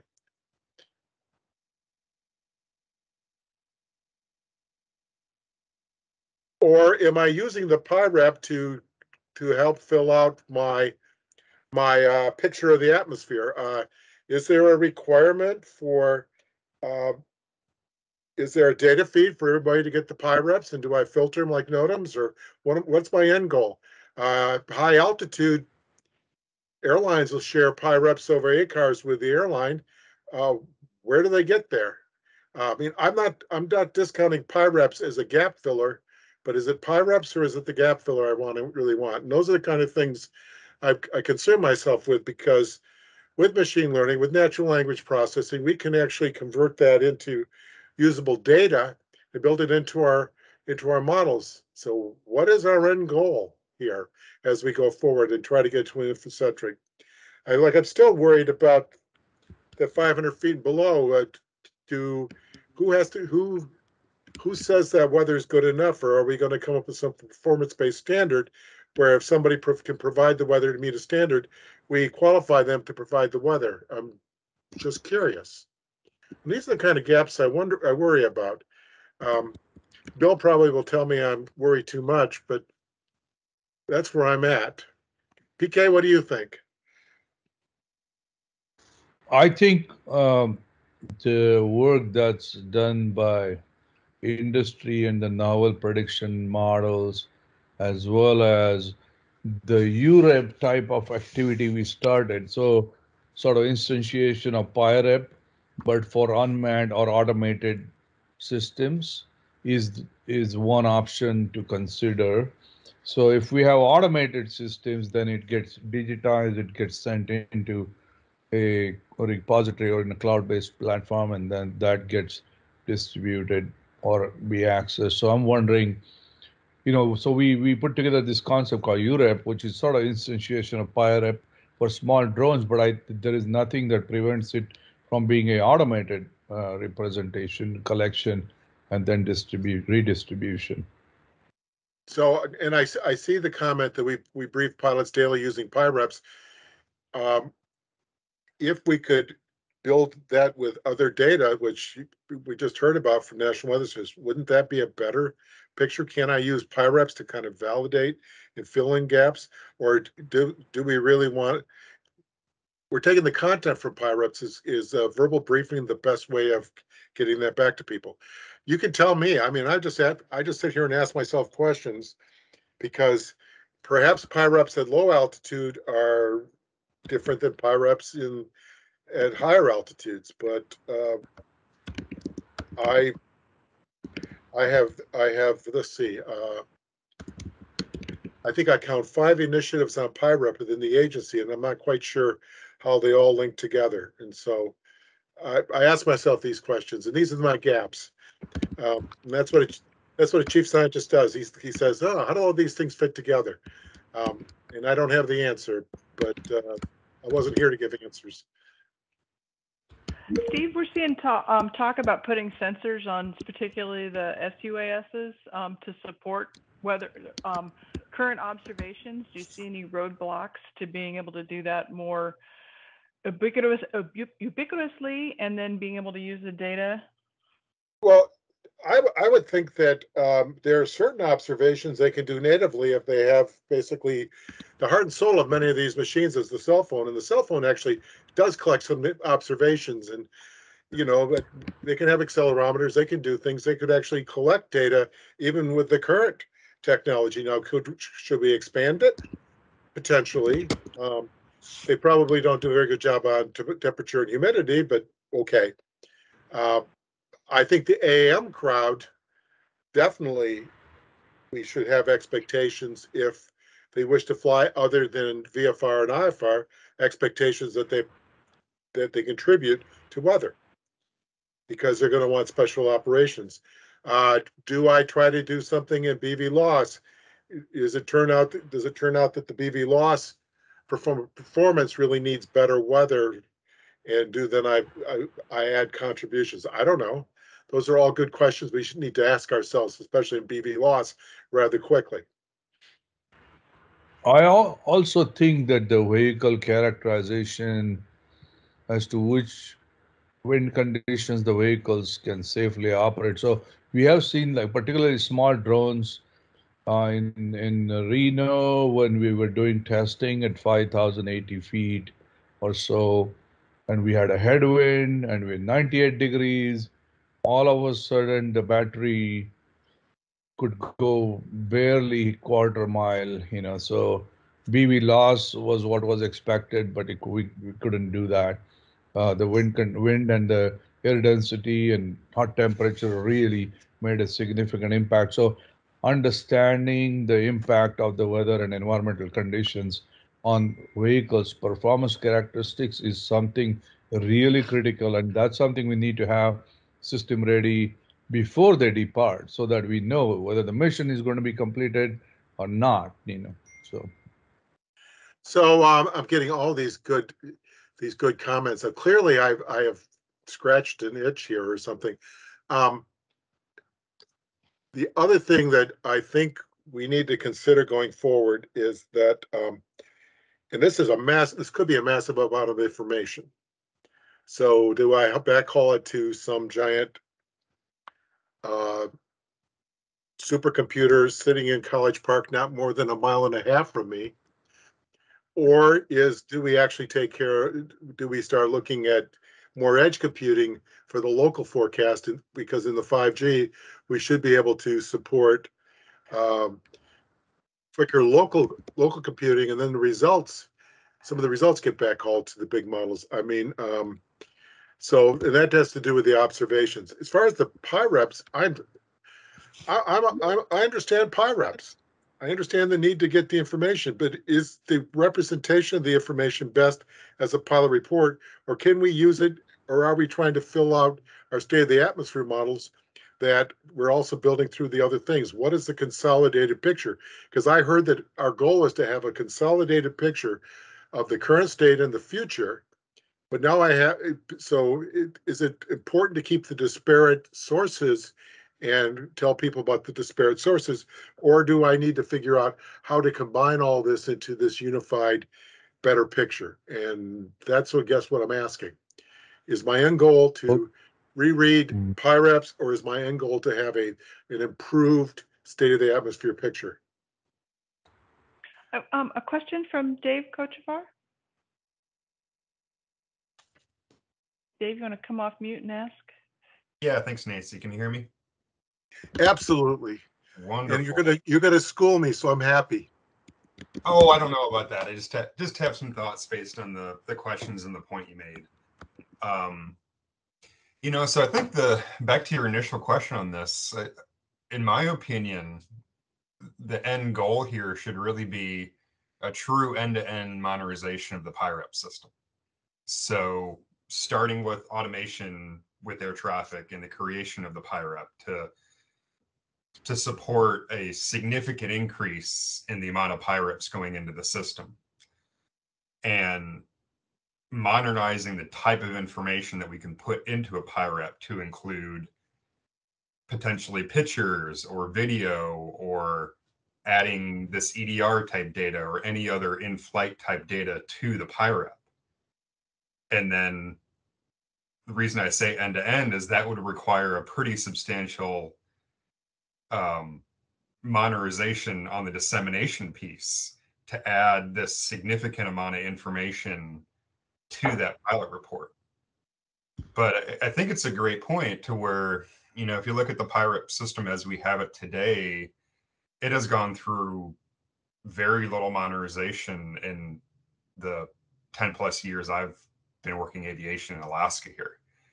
And so it's a very critical service that both we need as aviation forecasters, but also the operators and the pilots, desperately need the information in the pilot report, but they desperately need more information than what's currently provided in there.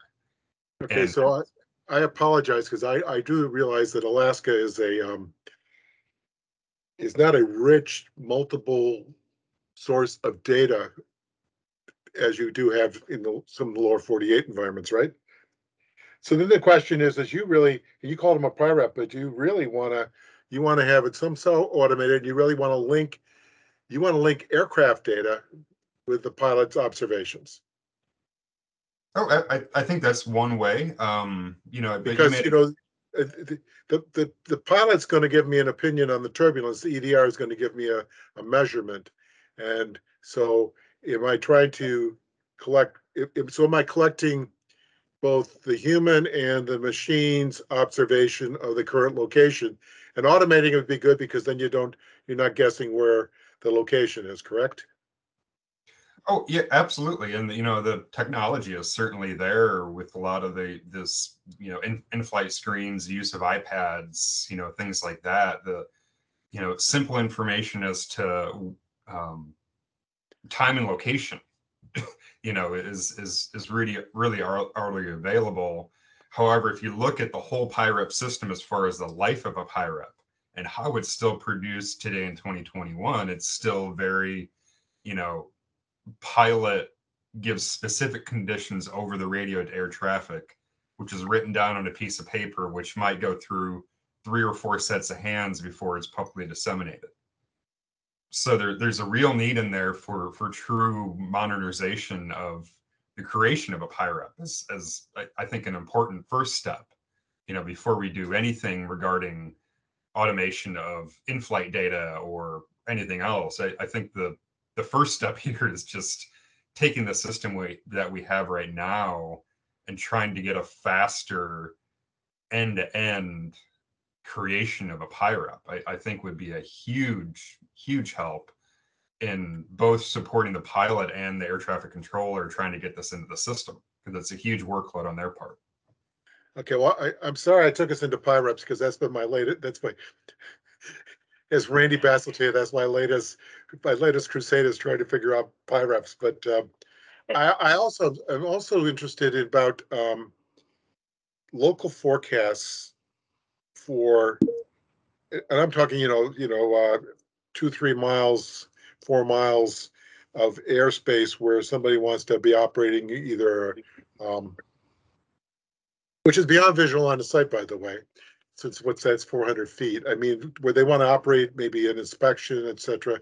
How do I get them better weather information about what's occurring 3 miles away, etc. Because we know that local conditions, especially in the summer, are very local, especially on the East Coast. And so how do I help them understand what's coming before they look at the NEXRAD mosaic and see that there's a big storm that they just flew into? I mean, how do we improve that for these operators? So can we can we actually get to local sensing or local observations and local computing? This is Don. I've had my hand up. I'd love to answer your question, Steve, or help you answer it. Good. Answer my question, Don. How you doing? Clearly, I'm just spitballing here. Yeah. So I think PK and Steve, I think the first thing is important to recognize that we've been looking at this, not just true weather, but the group has been looking at this for about 3 years, right? We understand, the BV loss challenge is coming up, right? And, pilots supposed to have knowledge of the weather they're flying in, right? Which is impossible if you have a drone and you're sitting in a dispatch center flying, right? Current weather systems aren't granular enough. So the picture that the pilot's going to have in that dispatch center may not be accurate. You may think it's accurate, but it may not be. We have limitations in radar, right? We know some radar attenuates. We got evaporative cooling and all kinds of things. So it may not even be raining where the radar is saying it's raining. It may be raining where the radar is saying it's not raining. There's a lot. I think we have to look at this holistically. That our current sensing system is not going to support granularity at the scale that's going to be required to have what I consider productive and efficient BV loss operations, right? So today, from my 35 years experience in the business, right, probably about 40%, roughly 30 to 40% of all manned aviation missions that are delayed or impacted by what we think is out there in the airspace and weather could have flown, right? So that just shows you the amount of error we have already in our systems. And some of this is, is there turbulence out there, severe? Is there icing out there? Our algorithms are not that good. I'm going to be straight up. I mean, this has been frustrating to me for 35 years. And that's because we don't have data, right? So, the first problem we have is that we're going to run models at a higher resolution, but we're not adding new data, right? So all we're doing is moving the deck chairs around. Visualizations look good, but, there's only so much you're going to get out of machine learning if you don't have a training data set to put in there, right? So what we're doing is we're using models as training data sets for models, right? So that's the first thing I want to, put out there, is that to solve this problem, we're not going to solve it conventionally the way we've been doing this, right? And we're not going to be able to put that on the Weather Service because they're not going to be able to solve this problem by themselves. And I know this because me and you used to talk about many years ago, the next gen, which, I helped write the weather ConOps for that in 2005. And we just got our first program out, right? And it's not even getting into the real challenges of resolution. And there's been problems. The Department of Commerce is not going to take on a mission that they're not funded for, as we know. And so we've got to relook at this whole thing, right? So I'll start with that. Now, how do we solve, we're going to start having BV loss missions next year. I'm hoping you guys, we'll get this through here in the rules committee and we'll get out the next guidance on BV loss. But I'm a little concerned that we haven't been discussing weather enough in there. And so we have this kind of imagination of how we're going to do BV loss, but we really don't have a weather solution yet.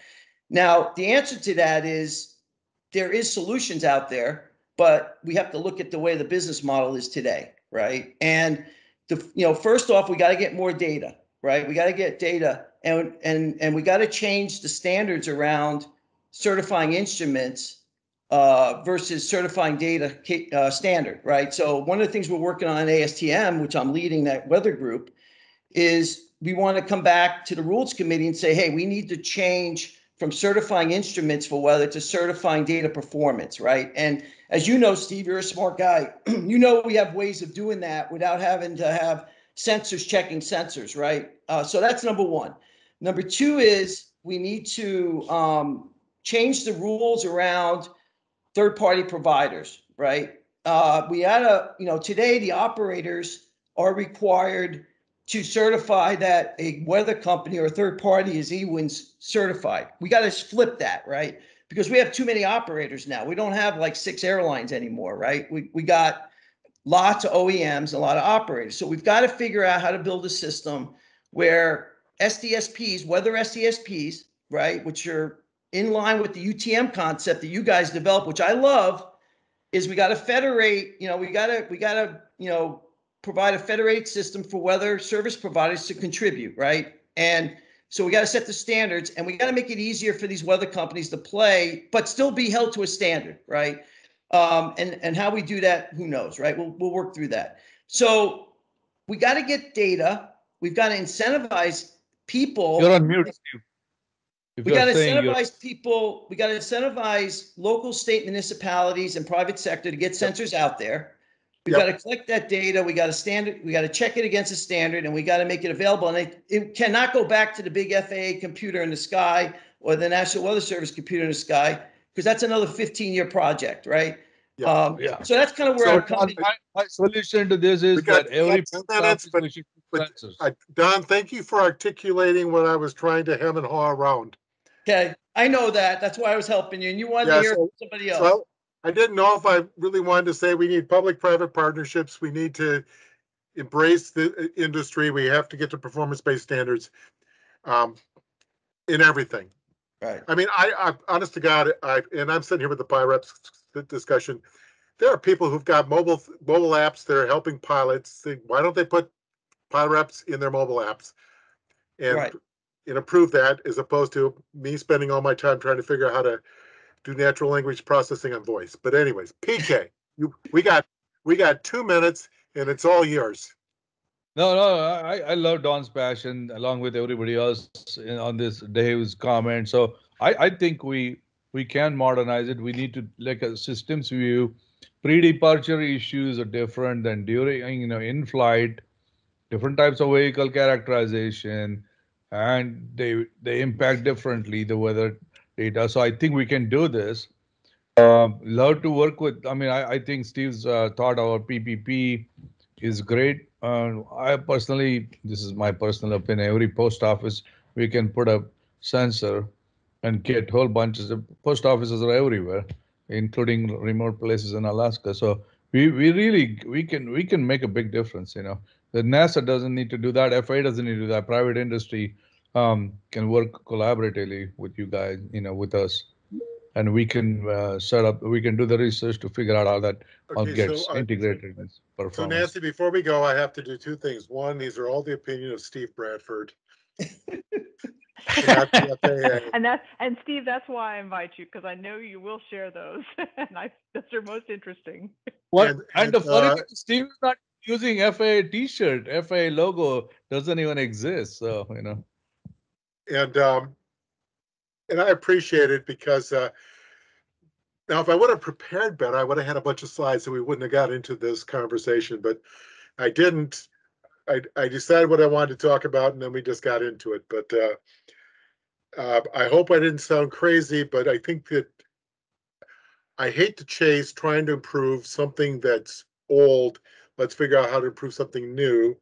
And I hate to chase how am I going to provide better service as the FIA when I really don't think it's affordable, and how are we going to get to performance based and make this a little bit more open for the new entrants, because honest to God, it's different between flying to something with a strip and flying to a small piece of land, 12 by 12 or 20 by 20 or even 50 by 50. So, okay, Nancy, we'll give it back to you.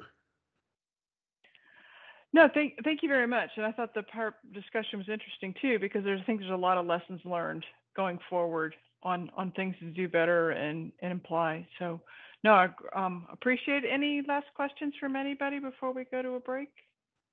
Except for you, Don. No questions from you. No, I just want to say, Steve, I hope I didn't disrupt things too much. No, I appreciated helping me bail it out with more succinct language. And I think we could do this together. I really think the technology's there, the ability to move data around, and the standards are there. Everything's there, right? We just got to look at this as a new architecture for the future. I think we could do this. I really do, Yep, I think so too. I'm reading all these comments. I'm being schooled on things I know about, but I'm kind of going, really.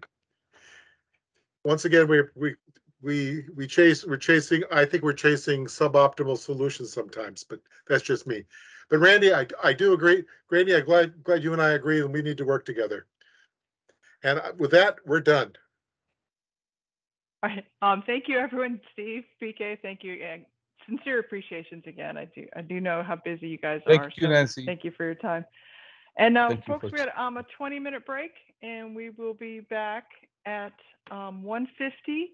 And this next session will be focused on the research going in aviation weather going on across the federal agencies. So thanks very much, and we'll see you all back in 20 minutes. Welcome, folks. As folks come back from the break, I hope you had a chance to recharge or recaffeinate or your beverage of choice. I hope folks learned as much as I did from the first two sessions. I definitely didn't anticipate that not many folks were bored or caught in a couple extra, or did a lot of multitasking, as it were. So with that, we will kick off the second session. We're really looking forward to hearing about the different research and efforts going along across the federal agencies. And with that, I will turn it over to Karen Olson from the FAA's, I must say, it's AUS office. My apologies on that in the agenda. So with that, Karen, over to you. Great, thank you, Nancy. And let me pull my slides up here. Give me 1 second.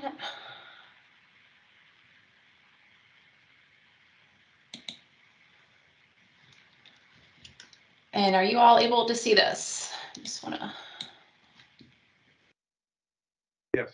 Yes, they're not in presentation mode right now, but we can see them. All right, how about that? Perfect. All right, thank you. So my name is Karen Olson, and I am with the FAA's UAS Integration Office, and I manage the UAS Strategy, Planning, and Communications branch within the Research, Engineering, and Analysis Division. And we are responsible for working within lines of business from across the FAA to identify and plan the research that's needed to deliver the data and results needed to inform FAA milestones for UAS integration and advanced air mobility. And so today, I will discuss that research strategy and how weather fits into it. So you can see here, this represents that research strategy for UAS and AAM. And I'm going to briefly walk through this in the interest of time today, but basically the research is phased by operational capability. And you can see those operational capabilities represented on this stair step, starting with ops over people, That operational capability is grayed out because research has played its part in informing the ops over people, the final rule earlier this year. And so in the FAA, we are setting our sights on the more advanced operational capabilities now, including beyond visual line of sight.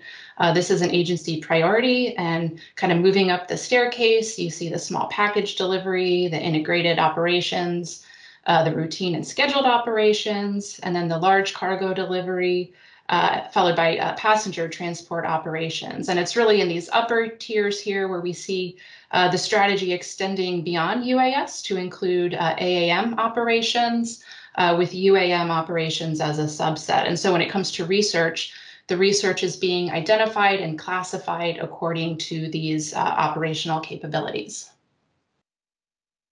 And then within the FAA's UAS and AAM research portfolio, we're also implementing a research framework where you have research at the foundation of UAS and AAM integration.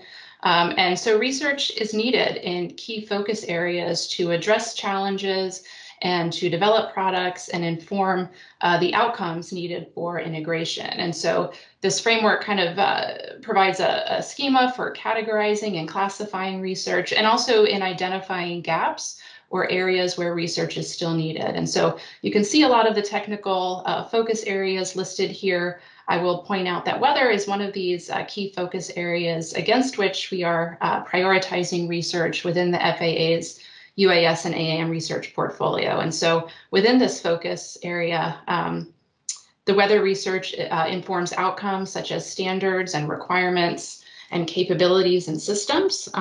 For example, addressing the impacts of weather on UAS performance, or technologies for the identification, distribution, and display of weather information. So in terms of research collaboration, this represents our network of internal and external research partners. We have quite a lot of coordination across other government agencies, definitely working on research challenges that are shared by departments across the federal level within several venues, including the UAS Executive Committee and their Science and Research Panel, where the FAA and several other agencies come together to share research and to jointly tackle those UAS integration challenges.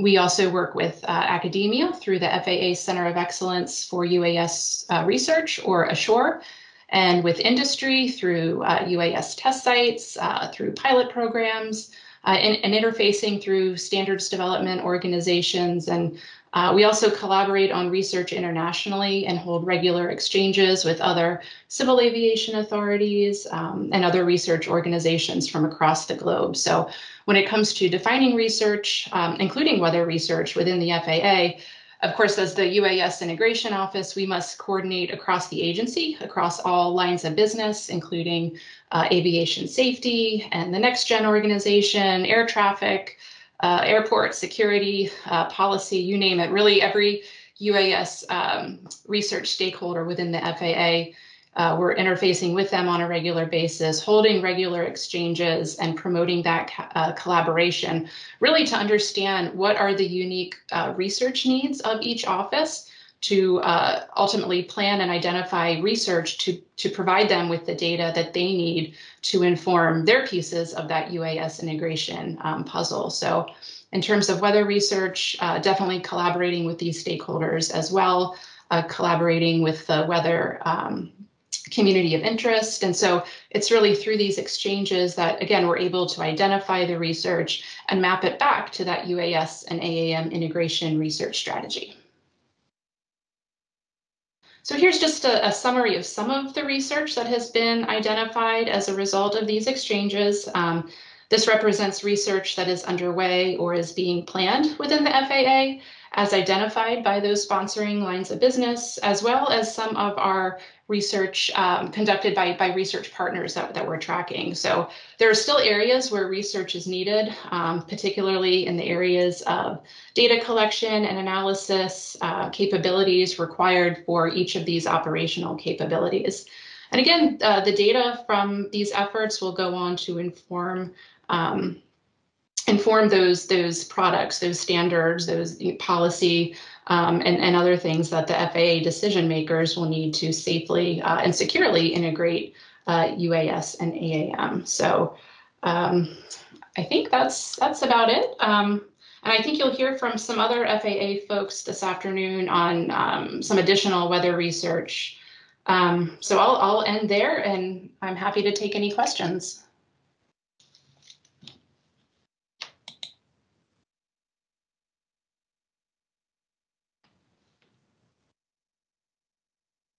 Not seeing any in the chat, though. Karen, it seems to me from an outside observer that you're kind of the central coordinating point within the FAA for aviation weather research. So we are the central point for UAS and AAM research.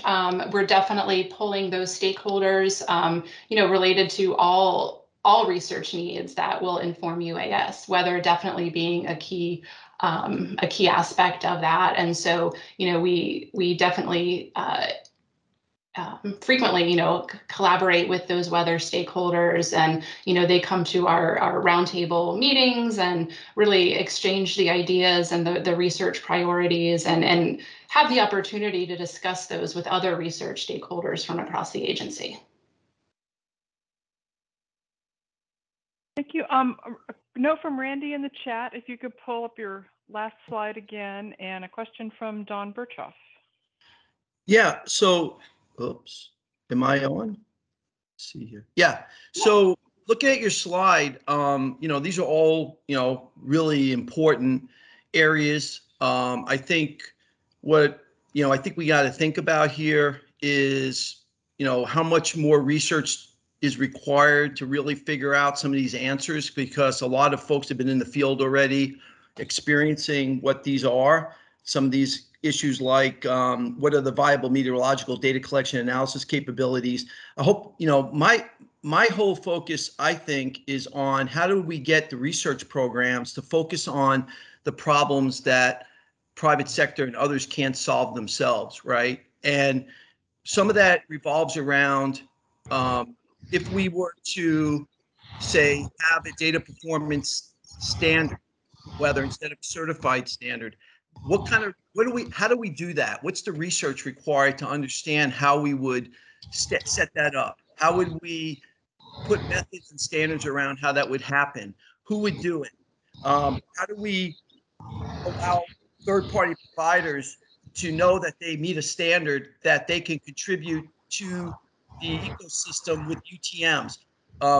These are the things that I think we need to get into our research mindset around weather, because again, I know research money is limited. I used to be in the government, and I just want to make sure that we're not putting money into research for things we kind of know already, but that we need to solve the bigger issue around how we're going to really build a new system around this whole business model, and how does the government oversee that, ensure we're practicing the right standards, validating that what companies are doing is real. We don't want any Tom, Dick, or Harry to be able to develop an application that isn't being checked against a standard, because we know that could be deadly. So that's kind of my input on this. I just like to see more emphasis on the bigger picture and research required to help really transform the industry, like Steve and I were talking about earlier. Yeah, thank you for that. That is great input, and we're always open to learning more and hearing more about the ideas and the needs from others within the community. And I would just add that some of these do represent kind of summary questions. There's a lot more like detailed research questions within some of these that I think might answer some of those questions. But again, we're open to understanding and learning more, beyond the FAA community, what research needs are out there. Thanks. Karen, a quick question from Bruce Baker in the chat, and then I'll turn it over to Kevin Johnston.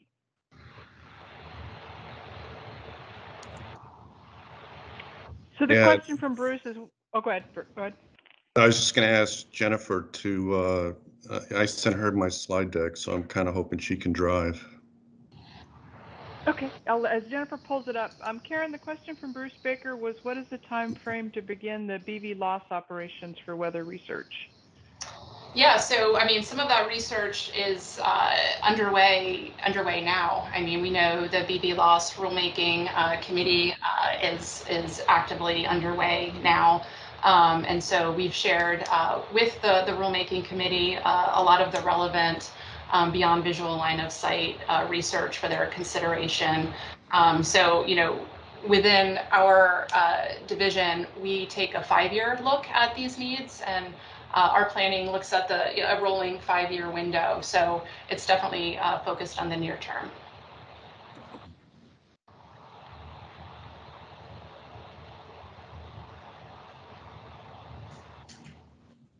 Thank you. Jennifer, do you have it, or do I need to pull or locate it and pull it up? I do have Bruce's, but I think next we're going with Kevin Johnston. Yeah. Yeah, I sent you yesterday. Yeah. Oh, sure. I can share it now. Okay, great. Thanks.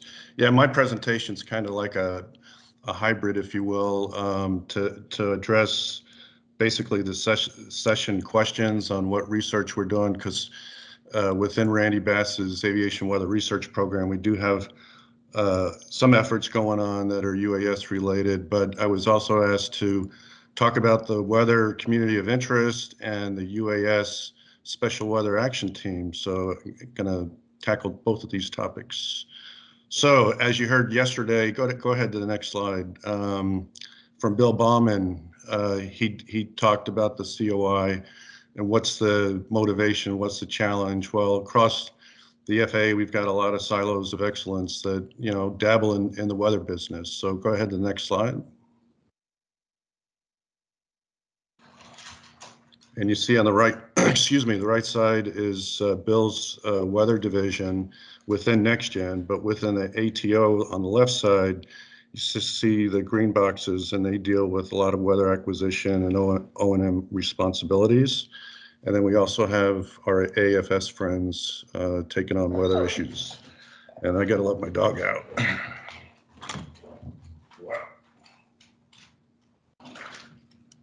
Kevin, we're going to have to work with Bill to add AUS to this chart. Well, maybe we'll consider that. That's a good point, Nancy. All right, next slide. And I think Bill mentioned that there's authority, there's an actual FAA order, oops, going backwards.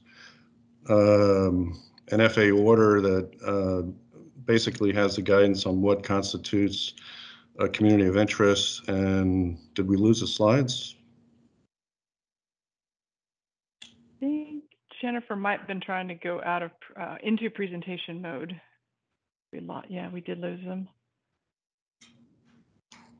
I will get them back. Okay, no problem.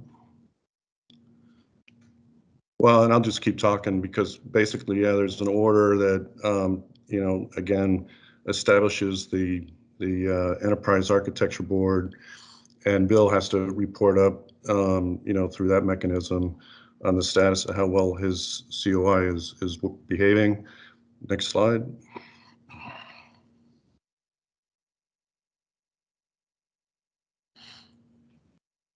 And yeah, so we've got a charter established. Paul Fontaine is the executive sponsor. That's Bill's boss. You see the co-chairs and the support from MITRE. Next slide. And the beauty of the weather COI is it's very well represented. You see the different components of the FAA, and it cuts across really all different business lines within the FAA. Next slide. And the red bullets really identify the real key purpose, I think, of the weather COI. And again, take on the problems, work to resolve them, increase the information flow across the agency through collaboration. Next slide. And right now there's 8 different SWATs. and highlighted the winds, standards and policy, and the UAS. So I co-lead the UAS with John Steventon, and he's an AFS 400, but doing a lot of work with the standards and policy SWAT that's led by Gordy Rother. Next slide.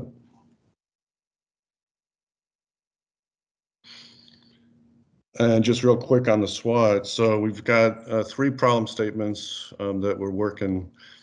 43 is the standards. And right now that's a big deal with analyzed weather standards. You see another bullet there that we're interfacing with Don's group there with the ASTM F38. We just recently had a discussion on the standards work, and we decided to continue that engagement at least on a monthly basis. So I think that's really good. 44 is basically the weather information gap. So we know that the resolution of the information that's available today really doesn't meet the UAS operations. And so we're going to take that on, but we really need to understand those gaps before we figure out really where to apply the research. One of the things I was surprised that we didn't hear anything from Steve on this morning was the development of an enterprise architecture operational improvement, and then the supporting activities that would enable that for qualifying weather information. So again, the concepts are all indicating that we're going to have third weather providers of information through the SDSPs, and a new role and responsibility for the FAA will be, oversight of that. And how are we going to do it? Well, we've got a multi-year plan basically through this operational improvement to figure out what these processes will look like. Again, I mentioned the interface with the ASTM F38 group, so we'll do that. And we've already identified some what I think are important weather thresholds, and I'm just going to pick on the precipitation intensity. And then this is through the aircraft certification process. And so working with them, they've identified a threshold of like rainfall intensity, 1/2 inch per hour. Well, that's pretty interesting because, again, went out, reached back to the Weather Service and said, hey, do you even, evaluate yourself for that kind of rainfall intensity? And they come back and said, oh, yeah, we do. That's the lower threshold, but it's over 6 hours. So again, now we're talking over an hour. So is that, again, resolution and information that we can take to the table that, would help us hone in on necessary research. Next slide. We lost the slides again.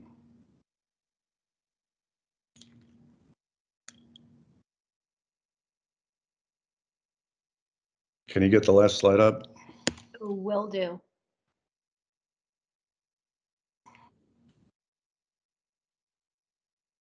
And it's just summarizing some research that we've done early on, because we really just started funding some UAS focused activities. And just this past summer completed 2 reports. What I wanted to do, since our funding is limited, I wanted to get an understanding of what's going on out there. There is a lot going on through different testing and demonstrations and academia. And so again, not wanting to duplicate anything, I think we wanted to get a feel for, what's the baseline, what's ongoing now. So again, not to duplicate. And so that's been pretty much completed this summer. Our first looking at modeling and improving the science, and again, it was good to hear that this morning it seems like wind is really the #1 issue and concern. So again, we're focusing with MITRE here on microscale modeling of wind in an urban environment. And again, we're hoping, well, not hoping, really expecting that the results will open up doors for other functional FAA interests to support the integrated research that Karen talked about. And again, whether it's figuring out what kind of observational weather networks we need, to looking at safety scenarios for risk-based assessments, looking at training, and also inform, the results should be able to inform airspace planning and infrastructure requirements. And then I also just wanted to mention too that the ceiling and visibility product development team within Randy's portfolio has an activity ongoing right now where we're actually using drones to sample the atmosphere to improve forecasts of fog. And that's in the Cincinnati area. So that's all I had, Nancy. Thank you. Questions for Kevin?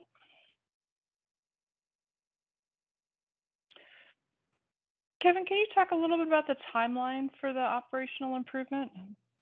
Or Right. So it's part of our what we call the next gen segment implementation plan, and it's part of our life cycle planning process. I think it goes out 5 years at a time. This next cycle, actually, this OI will be approved and submitted part of this NCIP plan in February. So we've created some supporting activities already around it, and it's projected to go out through 2029. So it's kind of a neat process in that, again, it rallies around the whole agency around this activity or a series of activities that we got to get performing to get this operational improvement in place. So again, it's this process where we'll figure out how we will provide that oversight of these third-party weather providers. thank you. Hey, Don, to keep on schedule, can I get you to put your question in chat? And I will. Yeah, I was just gonna make a statement. I really love what Kevin's group is doing, and Gordy and John Stevenson. And I just wanted to say that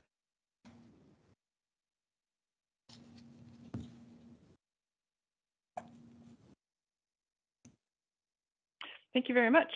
Kevin, thank you. Karen, thank you. I think I forgot to thank you. And with that, Walter Combs wasn't able to join us, so Colleen Ritchie will be covering the next brief. Colleen, over to you. Great, thanks, Nancy. 1 second while I bring up the slides. Let me know when you can see that. Got him. All right, perfect.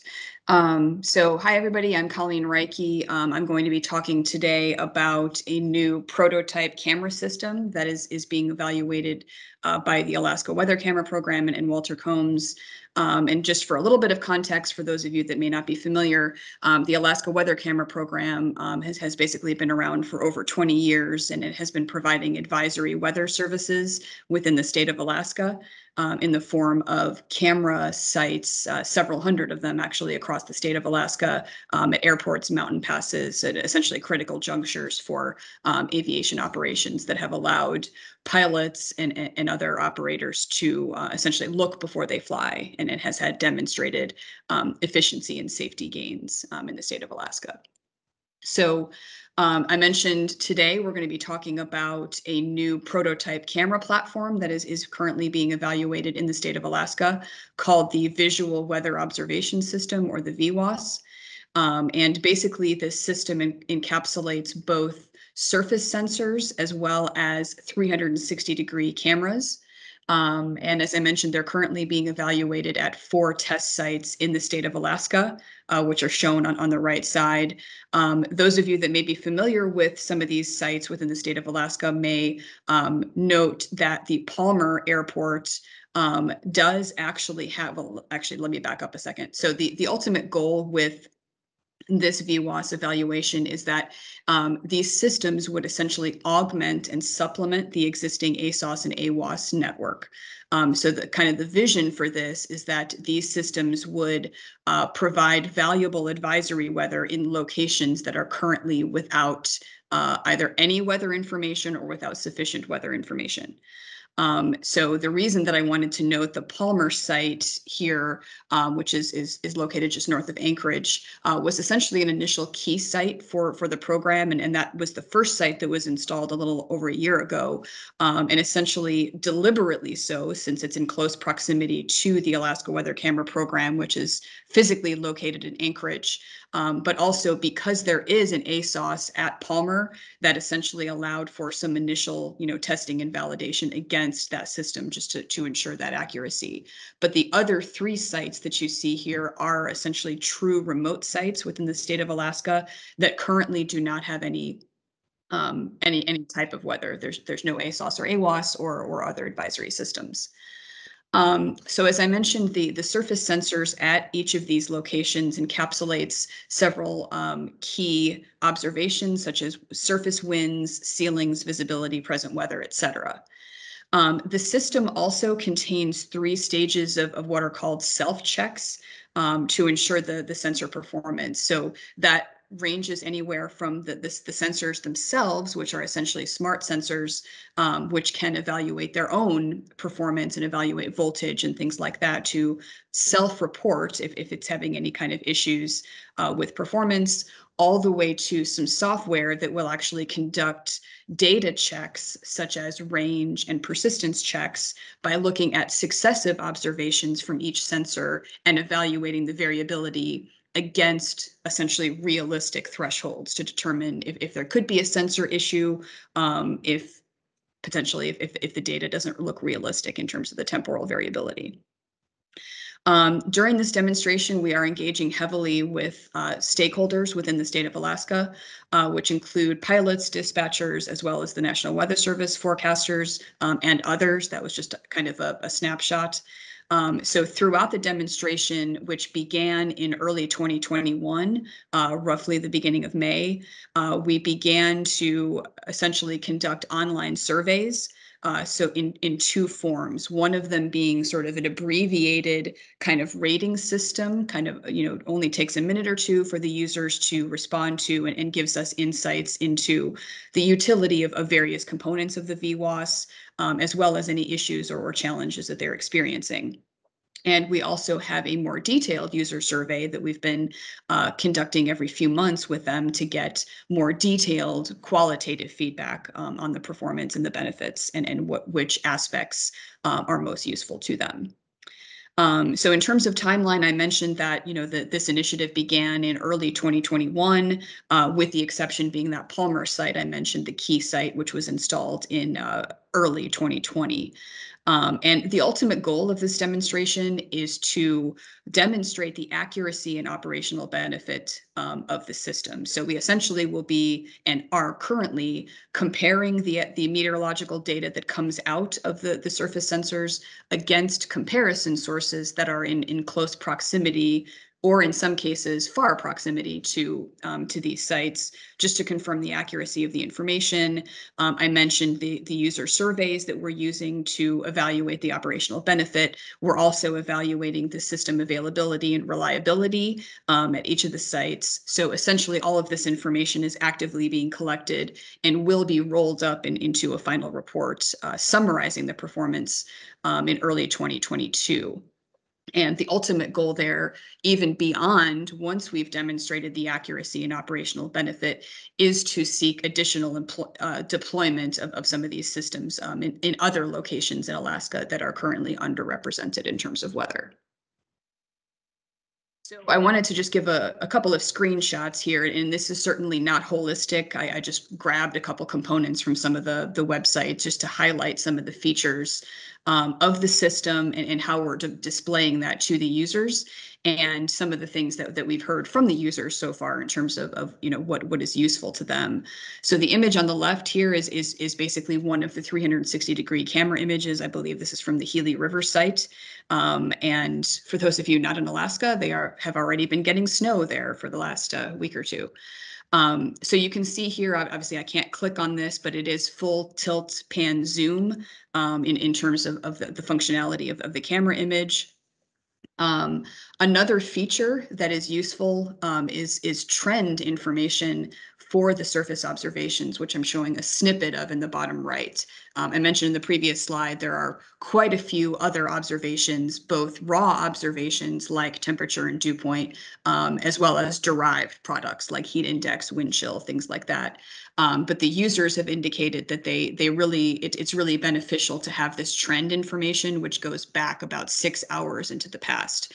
So they can look at how much variability there is in certain factors or certain data fields, or how steady some of the data fields may be. And then lastly, in the top right here, is displaying the fact that these prototype cameras that are installed now do have sort of night vision functionality.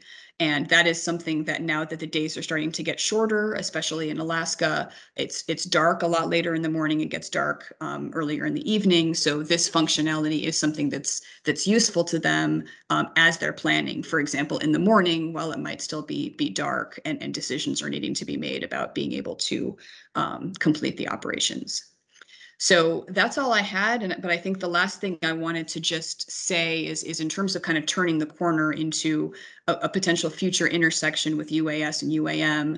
I'm sure everybody here can appreciate the potential application of some of these techniques. But I do want to point out that the vision for this is not necessarily that the FAA Alaska Weather Camera Program is going to go running out and installing these systems, in urban environments and everywhere to address every need for UAS and UAM.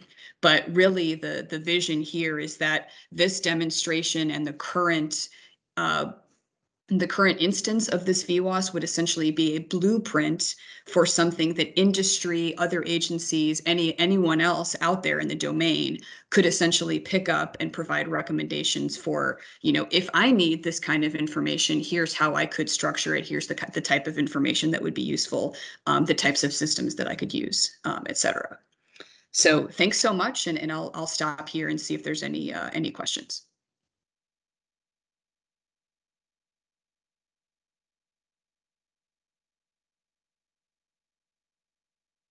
Colleen, it looks like one from Donald Eck, if I've pronounced that right.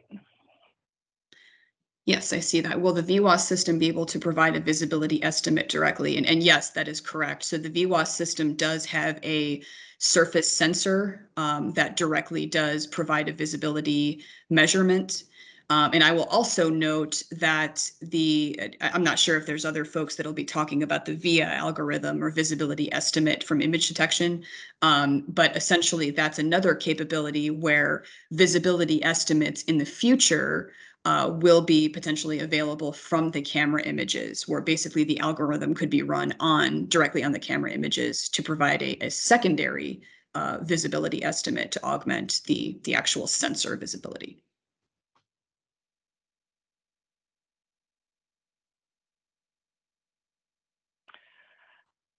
Thank you very much. With that, we'll turn it over to Bruce Baker.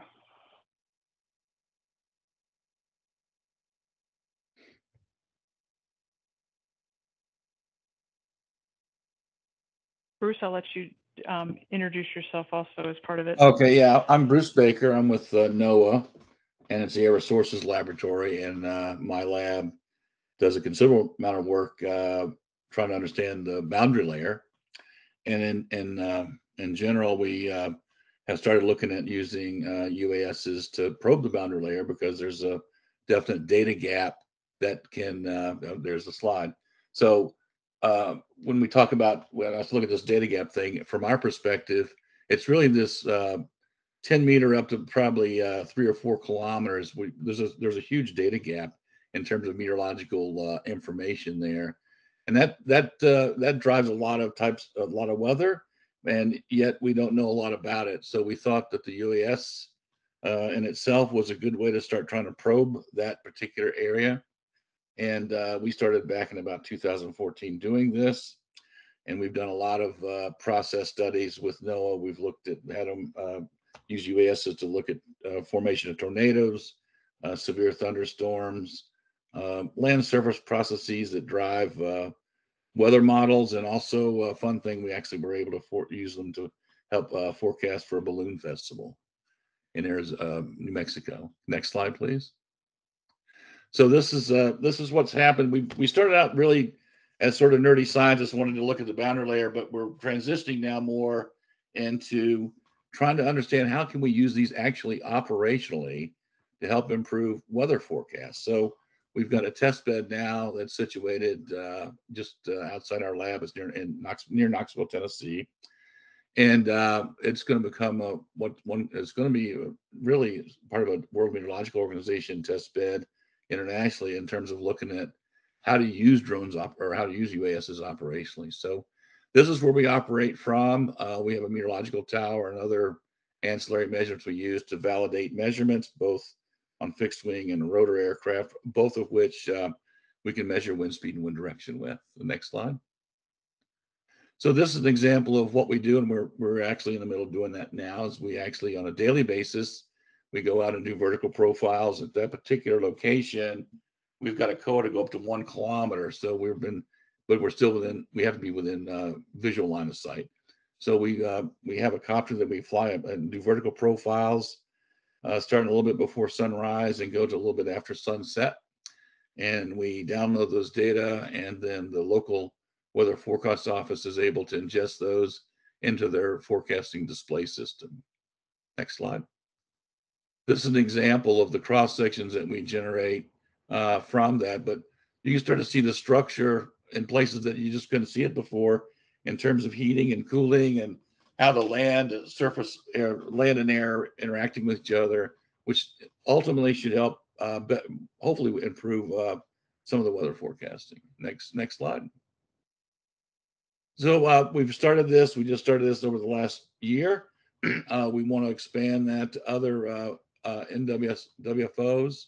We have a few that have shown interest that are in the eastern region, and the thought is that we want to be able to go and introduce this concept at other WFOs. The key there is no one really has that type of information as frequent as you can get, obviously, with these UASs. There's radiosondes, but they're launched like twice a day, and they really don't stay right over the forecasting area. They're sort of go with where the wind's going. So this whole point is to how can we assimilate these UASobs in different types of forecast models, and down at the bottom we have the high resolution rapid refresh model and a few others that we try to use. Next slide. Here's an example where we actually have used the high resolution refresh model, and we look at how that high split is our dispersion model. So we look at the trajectory of a release here, and we look and see what happens if we just use the UAS data, or if we just use the HER model on the right. But we also see that we actually can improve reality if we integrate the UAS data into the model itself. So we're actually working on doing that more frequently, and we also are going to start interacting with the Weather Service and integrating it more into their decision support services system. Next. So next steps, we want to continue doing this routine UAS profiles along with Ravensons, continue understanding how we can use the high split and the UASs for emergency response of air pollutant dispersion forecasts. But the key here is we really want to try to get it into a routine operational mode, as opposed to like doing a 1 week or 2 week experiment and just do a process study. And that's, I think, where the true utility and importance for these UASs are really going to make a huge difference in weather forecasts. Excuse me. Next slide. So I'd say, if anything, some of the challenges are really our ability to where we can fly and when we can fly. We do have a waiver to go up to 1 kilometer at Oliver Springs, but really we need to probably get up to 3 to 5 kilometers. They're already doing that in Europe. For example, in Switzerland, they already have autonomous flights up to 5 kilometers on a daily basis for the Swiss Met service, and I think they're going to end up with a total of like 20 different autonomous sites specifically for improving the forecasts. Okay, next slide. So we want to continue to support our process studies. I think that's important to help understand how to help with initialization of the forecast models themselves, but also do this in a routine mode for how those models work as you move as a function of time. I think one of our key things we need to move forward towards is either semi-autonomous or autonomous UASs. That's critical, really, to not only reduce the manpower, make it more economical, but also you can do it more frequently and provide a lot more information over time. And the obvious one that we want to work with is, that's the reason I asked the question actually, is we really want to get to a point where we can do some safe BB loss ops. That's also going to be important to go up to some higher altitudes, just so we can get more information up around 3 kilometers. So we want to keep sampling the boundary layer and the weather conditions, and try to use these in our operational sense, really to improve the weather model or weather forecast for the Weather Service. I think that might be it. Anyway, so that's what we're interested in. Bruce, thank you. Question in the chat for you. Have you explored how to most beneficially sample the atmosphere by UAS depending on a given weather situation? We, well, right now we fly when we can. That's another constraint that we have in terms of winds, fog, clouds, and rain. So we have done some of that when we were doing a study in Alabama, looking at the formation of tornadoes and severe weather, where actually was able to stay downstream from the system coming in and do vertical profiles in an area that we thought that air mass was going to come in and kick off some severe weather, and it did. And we could at least map in the moisture fields as they propagated towards the air where they're going to be kicked off. And also what we're able to do, we have a technique to use an IR camera to look at differential heating at the ground, which is a big deal for convection and severe storms. And we're able to at least track some of that differential heating and the strength of that to help understand where they might be kicked off.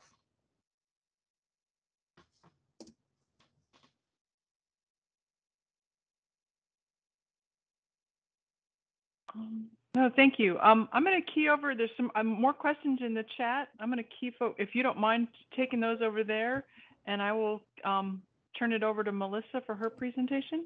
Okay. But thank you. Can you hear me okay? Yes. Okay. Can you see, let's see, share. And can you see my screen all right? Yes, and it's now in presentation mode. Great. Okay. Hi, my name is Melissa Wagner, and today I'll be talking about UAS and assessing severe weather impacts and use in atmospheric profiling. This work is supported by or work in collaboration with the National Severe Storm Laboratory. And SIMS recently underwent a name change. We're now the Cooperative Institute for Severe and High Impact Weather Research and Operations. So just to provide an overview of my talk, I will discuss UASs and damage assessments and briefly touch upon atmospheric profiling. Most of my work focuses on damage assessments and conclude by talking about some of the future work. So UAS platforms can be very beneficial by assisting National Weather Service weather forecast offices, as well as emergency managers by gaining access in remote locations or inaccessible. In the case of big events, tornado outbreak, it can also help in going out and focusing on what should be prioritized. Oftentimes in the case urban damage, a lot of the focus is on that, and we can go out and do damage surveys in the rural areas. So this helps with resources.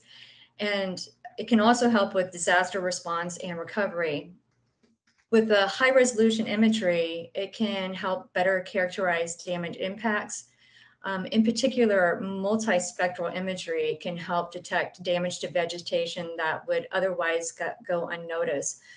This is based off of the spectral response of vegetation in near infrared bands, red edge, and to a lesser extent, red.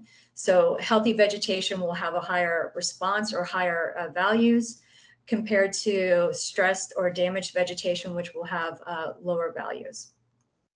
So these aspects can really help us improve severe storm climatology, especially in rural locations, as well as help with improving risk and disaster preparedness. And by better documenting high wind impacts, and correlating this information with storm signatures that we see in radar, as well as other observation systems. This can help us improve our understanding of severe storm dynamics in the southeast US and in other areas. So for the damage surveys, we use essentially 2 platforms. So we use the Skydio 2, which helps us collect aerial photos and videos so we can see the extent of damage. We then have a Quantum Trinity F90 Plus. So this is a fixed wing with vertical takeoff and landing capabilities. This allows us to do large scale mapping because it has a battery life of up to 90 minutes. We can map up to 700 hectares on 1 battery. It is equipped with a Red Edge MX camera. So this allows us to collect the multispectral imagery as well as collect visible imagery at the same time. So this is just an oblique shot of image of the March 25th Sawyerville, Centerville, Alabama tornado. And this is just showing us some of the tree fall damage. The white box corresponds to the images here on this slide, roughly speaking. So the top image, we can see a true color composite, and we can actually see that it detects this tree fall pattern that we saw in the previous slide. The image in the lower left-hand corner, this is a digital surface model. And so this is essentially showing elevation. So we can see that the areas of trees that weren't affected have higher elevation values shown in the yellow, whereas the areas with the tree fall pattern have lower values shown in the light blue to deep blue. To some extent, some of this is also a function of the underlying characteristics. On the right column, we have the multispectral imagery. So here in both slides, the areas of tree damage are captured in the darker gray values, whereas the healthier vegetation is shown in the lighter gray. So the top one is showing a normalized difference vegetation index using the near infrared and red bands. The image on the bottom right is showing is similar to the NDVI, but instead of using the near infrared band, it shows the red edge band. And this captures a slight more variability in the damage based off its sensitivity to chlorophyll content. And this is just another result showing from the previous slide. So this is just taking, showing some of the values that across the damage path. So this is transects extracting values at these points from left to right. And as we can see with the healthier vegetation shown in the lighter gray values, we can see that yes, indeed, it does have higher index values of about 0.4 to 0.6. And within the area of damage, we can see that, yes, it has lower values of about 0.2.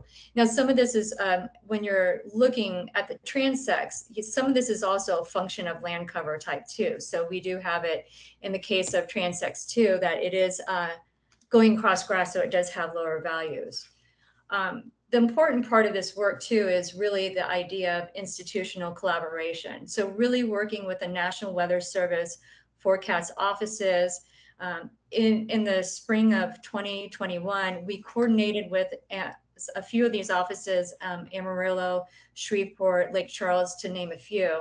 And with this effort, we were able to help identify 11 tornadoes or refine some of these damage paths. So as Travis Potter spoke about in the previous session, is that this really allows us to do a desktop analysis so we can do a more detailed assessment and help fill in the gaps of the ground damage surveys. This work can also help better address the arbitrary assignment of damage ratings in rural locations. And we really want to be able to work with emergency managers, not just to be able to share the information, but also to be able to coordinate our efforts and be able to gain access into some of these sensitive areas. And if we can share some of this disaster information with those who are affected, they can be able to use this information for insurance purposes. Now, a big component of this work too is really developing data sharing and data visualization. When we are working with this data, we're really working with large volumes of data. So so a big effort that we've done is we've working on developing a near real-time image processing. So we've been working with the folks at Amazon AWS, and we've set up the workflow that's needed to be able to process this imagery and then move it over to Esri products for visualization. We also have another effort where we're working in Google Earth Engine Code Editor. So we're similar to the Esri, we can also bring in some of that satellite imagery and ingest our UAS imagery. Here in this slide, we can see this is a snippet of the Sawyerville, a shot of the Sawyerville tornado. This damaged house corresponds in here to the orthomosaic and the UAS imagery. And we can see the same red marker in the Sentinel imagery that's, I believe, 10-meter resolution data. So another effort that we have going on, similar to what Bruce Baker had talked about, is really also doing atmospheric profiling. So this is using copter sondes to be able to do sampling of the boundary layer. So doing vertical profiles to get temperature, relative humidity, pressure, wind speed, wind direction, a few other variables not listed here. The idea is that, it can help us gain information into pre-storm environments, as well as using this observational data to be ingested into forecast models and really help with situational awareness and pre-storm event environments. So in terms of future work, we do have a big field campaign that will be starting in spring perils, where we will be doing using copter sondes, radar trucks, a whole host of different observational platforms, as well as having post-event UAS work doing the damage surveys. The idea with the damage surveys is not just really classifying damage, but it's also really trying to gain an insight of the role of land cover in these high wind impacts, and to be able to use some of this information to help assess the land atmospheric interactions. And again, as I kind of discussed a little bit, is the idea with atmospheric profiling, really looking at those boundary layer evolutions and dynamics, which can help for modeling, forecasting, and really be a part of observational network. So I'd like to leave my contact information up. These are some of the folks that helped participate in the damage survey assessment that we did in the spring. Tony Sagales is really responsible for a lot of the copter sonde work, as well as Elizabeth Smith and Tyler Bell. Now I open the floor to any questions you may have.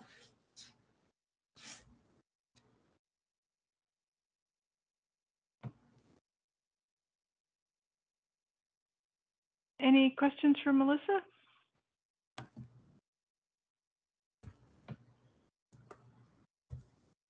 Not seeing any. Thank you. I hope you're able to stay on a little bit in case somebody does have one in chat. But no, thank you very much, and great and interesting information. With that, I'm going to go ahead. Oh, I was just going to say thank you. Thank you. With that, I'm going to turn it over to Tom Rubino. Okay, thank you, Nancy. Can you see my slides? Yes, they're not quite in presentation mode yet. Up now, they're in presentation mode. Okay, good. So hello, everybody. I'm Tom Rubino. I'm the TBO Integrated Test Environment Lead. I work at the William J. Hughes Technical Center at the Atlantic City Airport in New Jersey. And for those of you that don't know about the Technical Center, it's where we do our primary place for research and development, test and evaluation. So we have a lot of labs. I'm going to discuss a weather simulation tool suite today that we call Weather Information Services for Enterprise Research, or affectionately WISER. We discovered we needed this tool in preparation for testing trajectory-based operations. I I'm going to share with you a little bit about the tool. I think you could see it, you'll be able to see its applicability towards AAM. And then I do have a slide on some work we're getting into for advanced air mobility.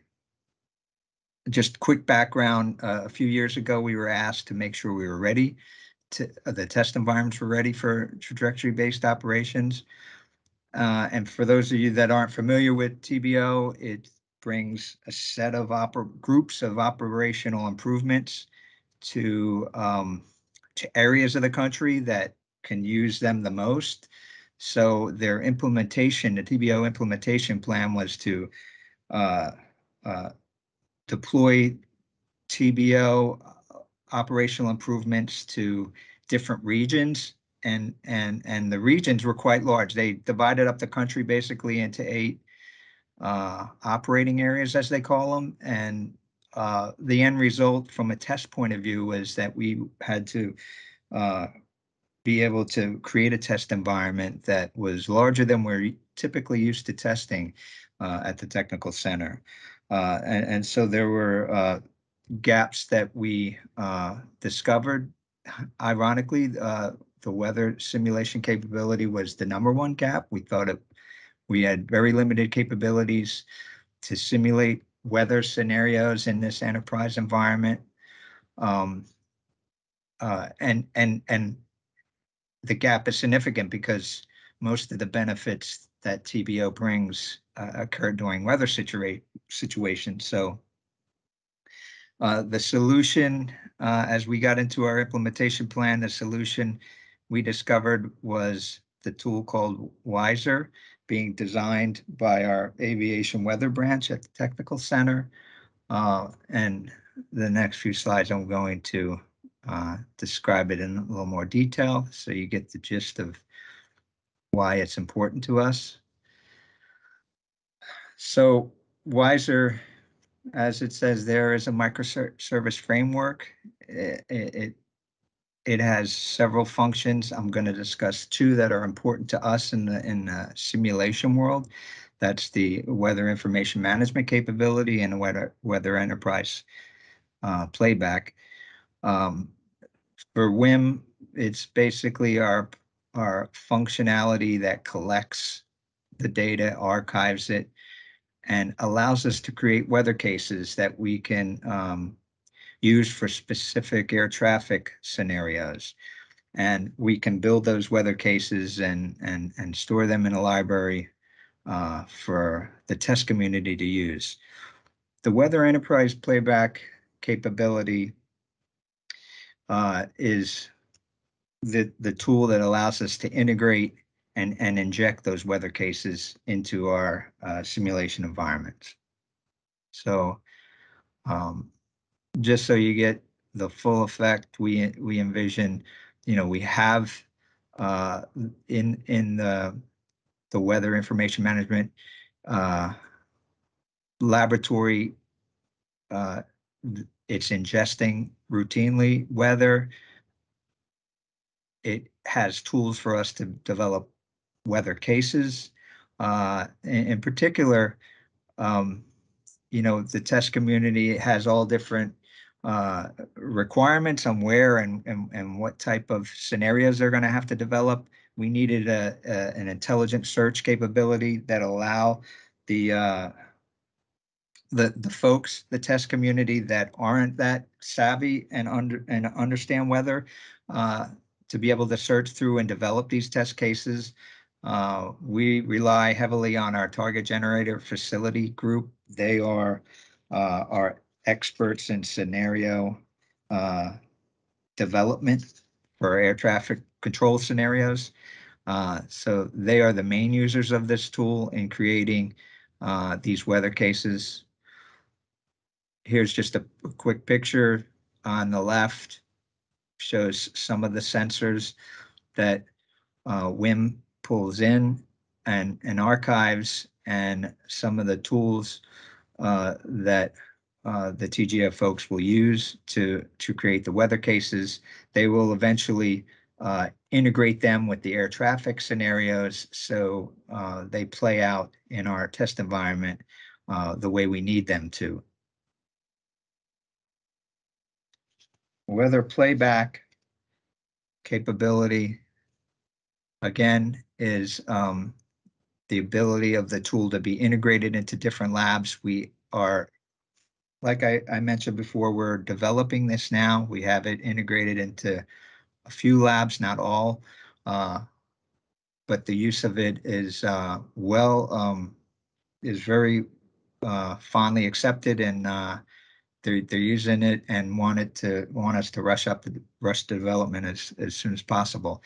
One of the things that the playback function has to do, if you could imagine, a lot of the data that or all the data that we collect is from live data around the country at different times. When we want to play it in a scenario or a simulation scenario, it needs to be reclocked. That's one of the functions that WEP takes care of. It also has to be formatted for each of the systems that are part of the simulation. So our en route automation system, ERAM, our terminal automation system, STARS, our decision support systems, TBFM, a lot of them take the same weather, but it's all formatted differently. And that, in the past, when we tried to do this on single systems, was very time consuming, and this tool is and will continue to, as they develop it, be just invaluable for including weather into our scenarios.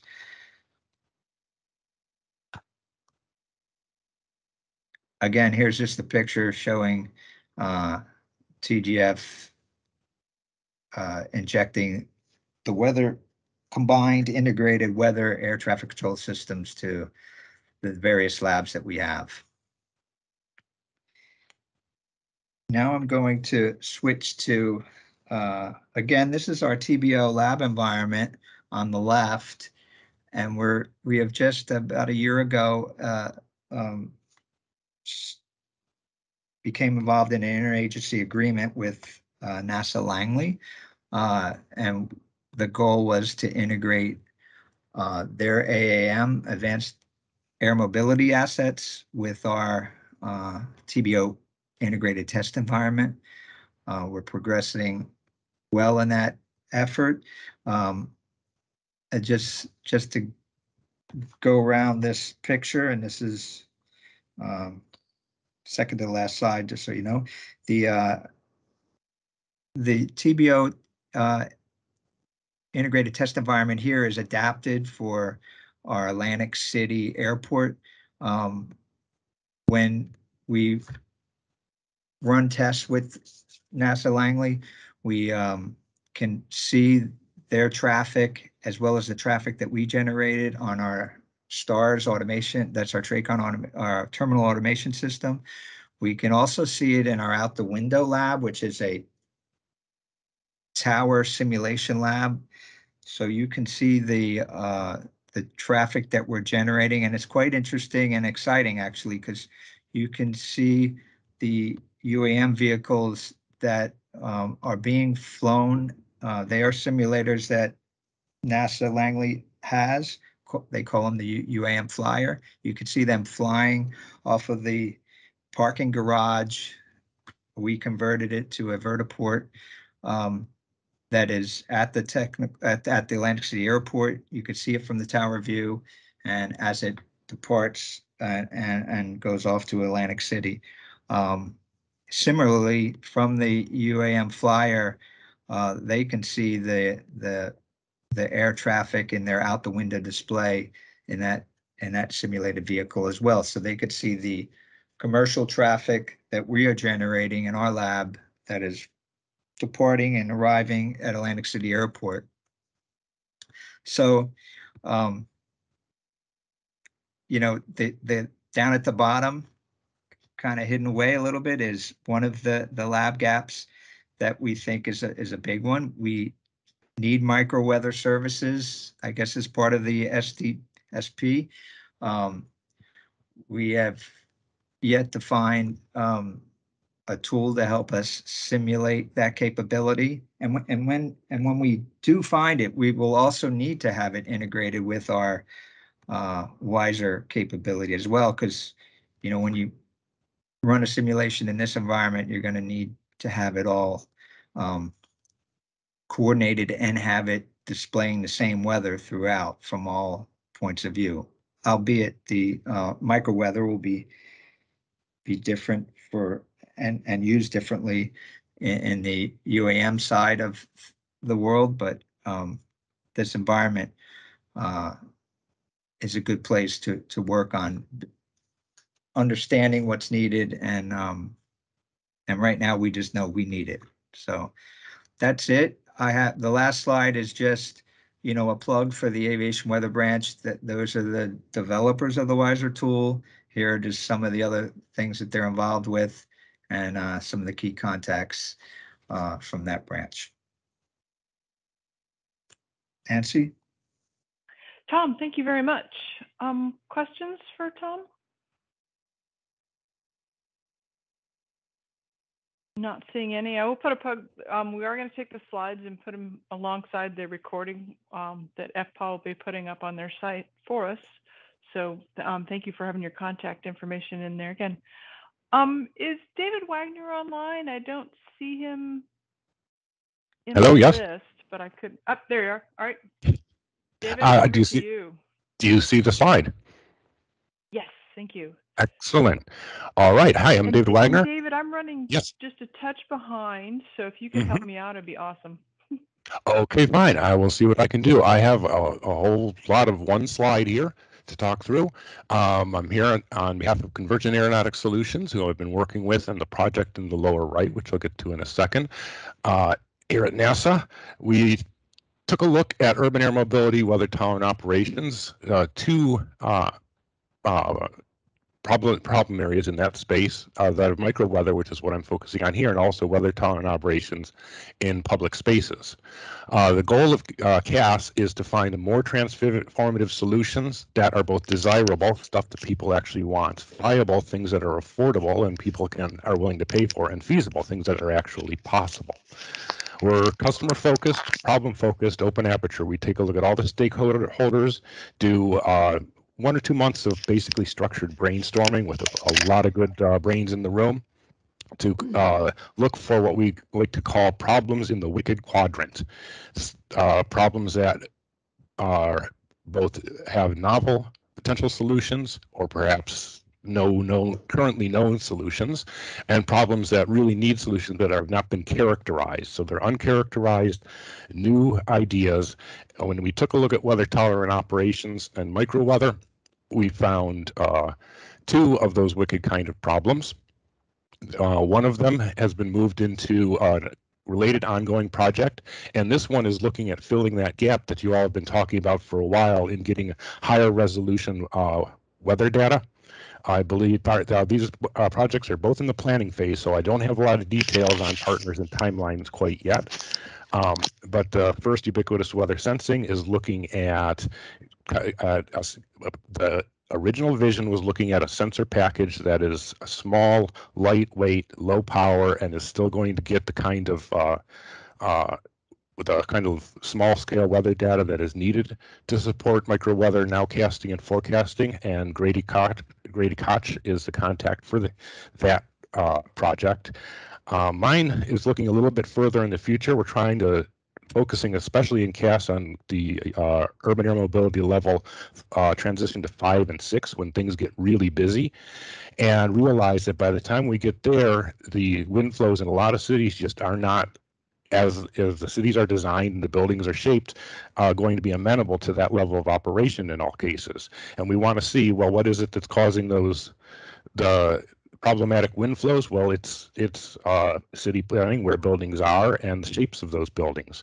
And it turns out that, you know, we can do something about that. We have a history in the United States of designing cities and architecture around our transportation system. Think about where parking garages integrated into buildings. City planning laid out in grids for the roads. We're likely to be doing that as we start getting more and more urban air mobility operations going. And so we're going to be doing some really early research to see if we can get the very localized micro weather moderated, likely just starting very near the vertiports, but outside the fence line, to see if we can improve conditions for approach and landing.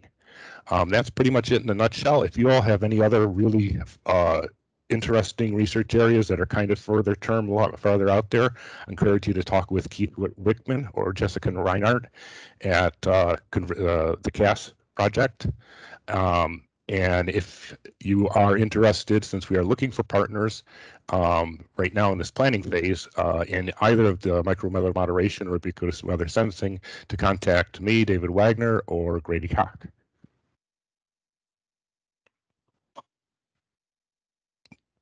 And thank you. Questions? Oh, no. Thank you. Yeah, questions for David. I'll pause a little longer. Then I missed one from Tom, for Tom on the last one.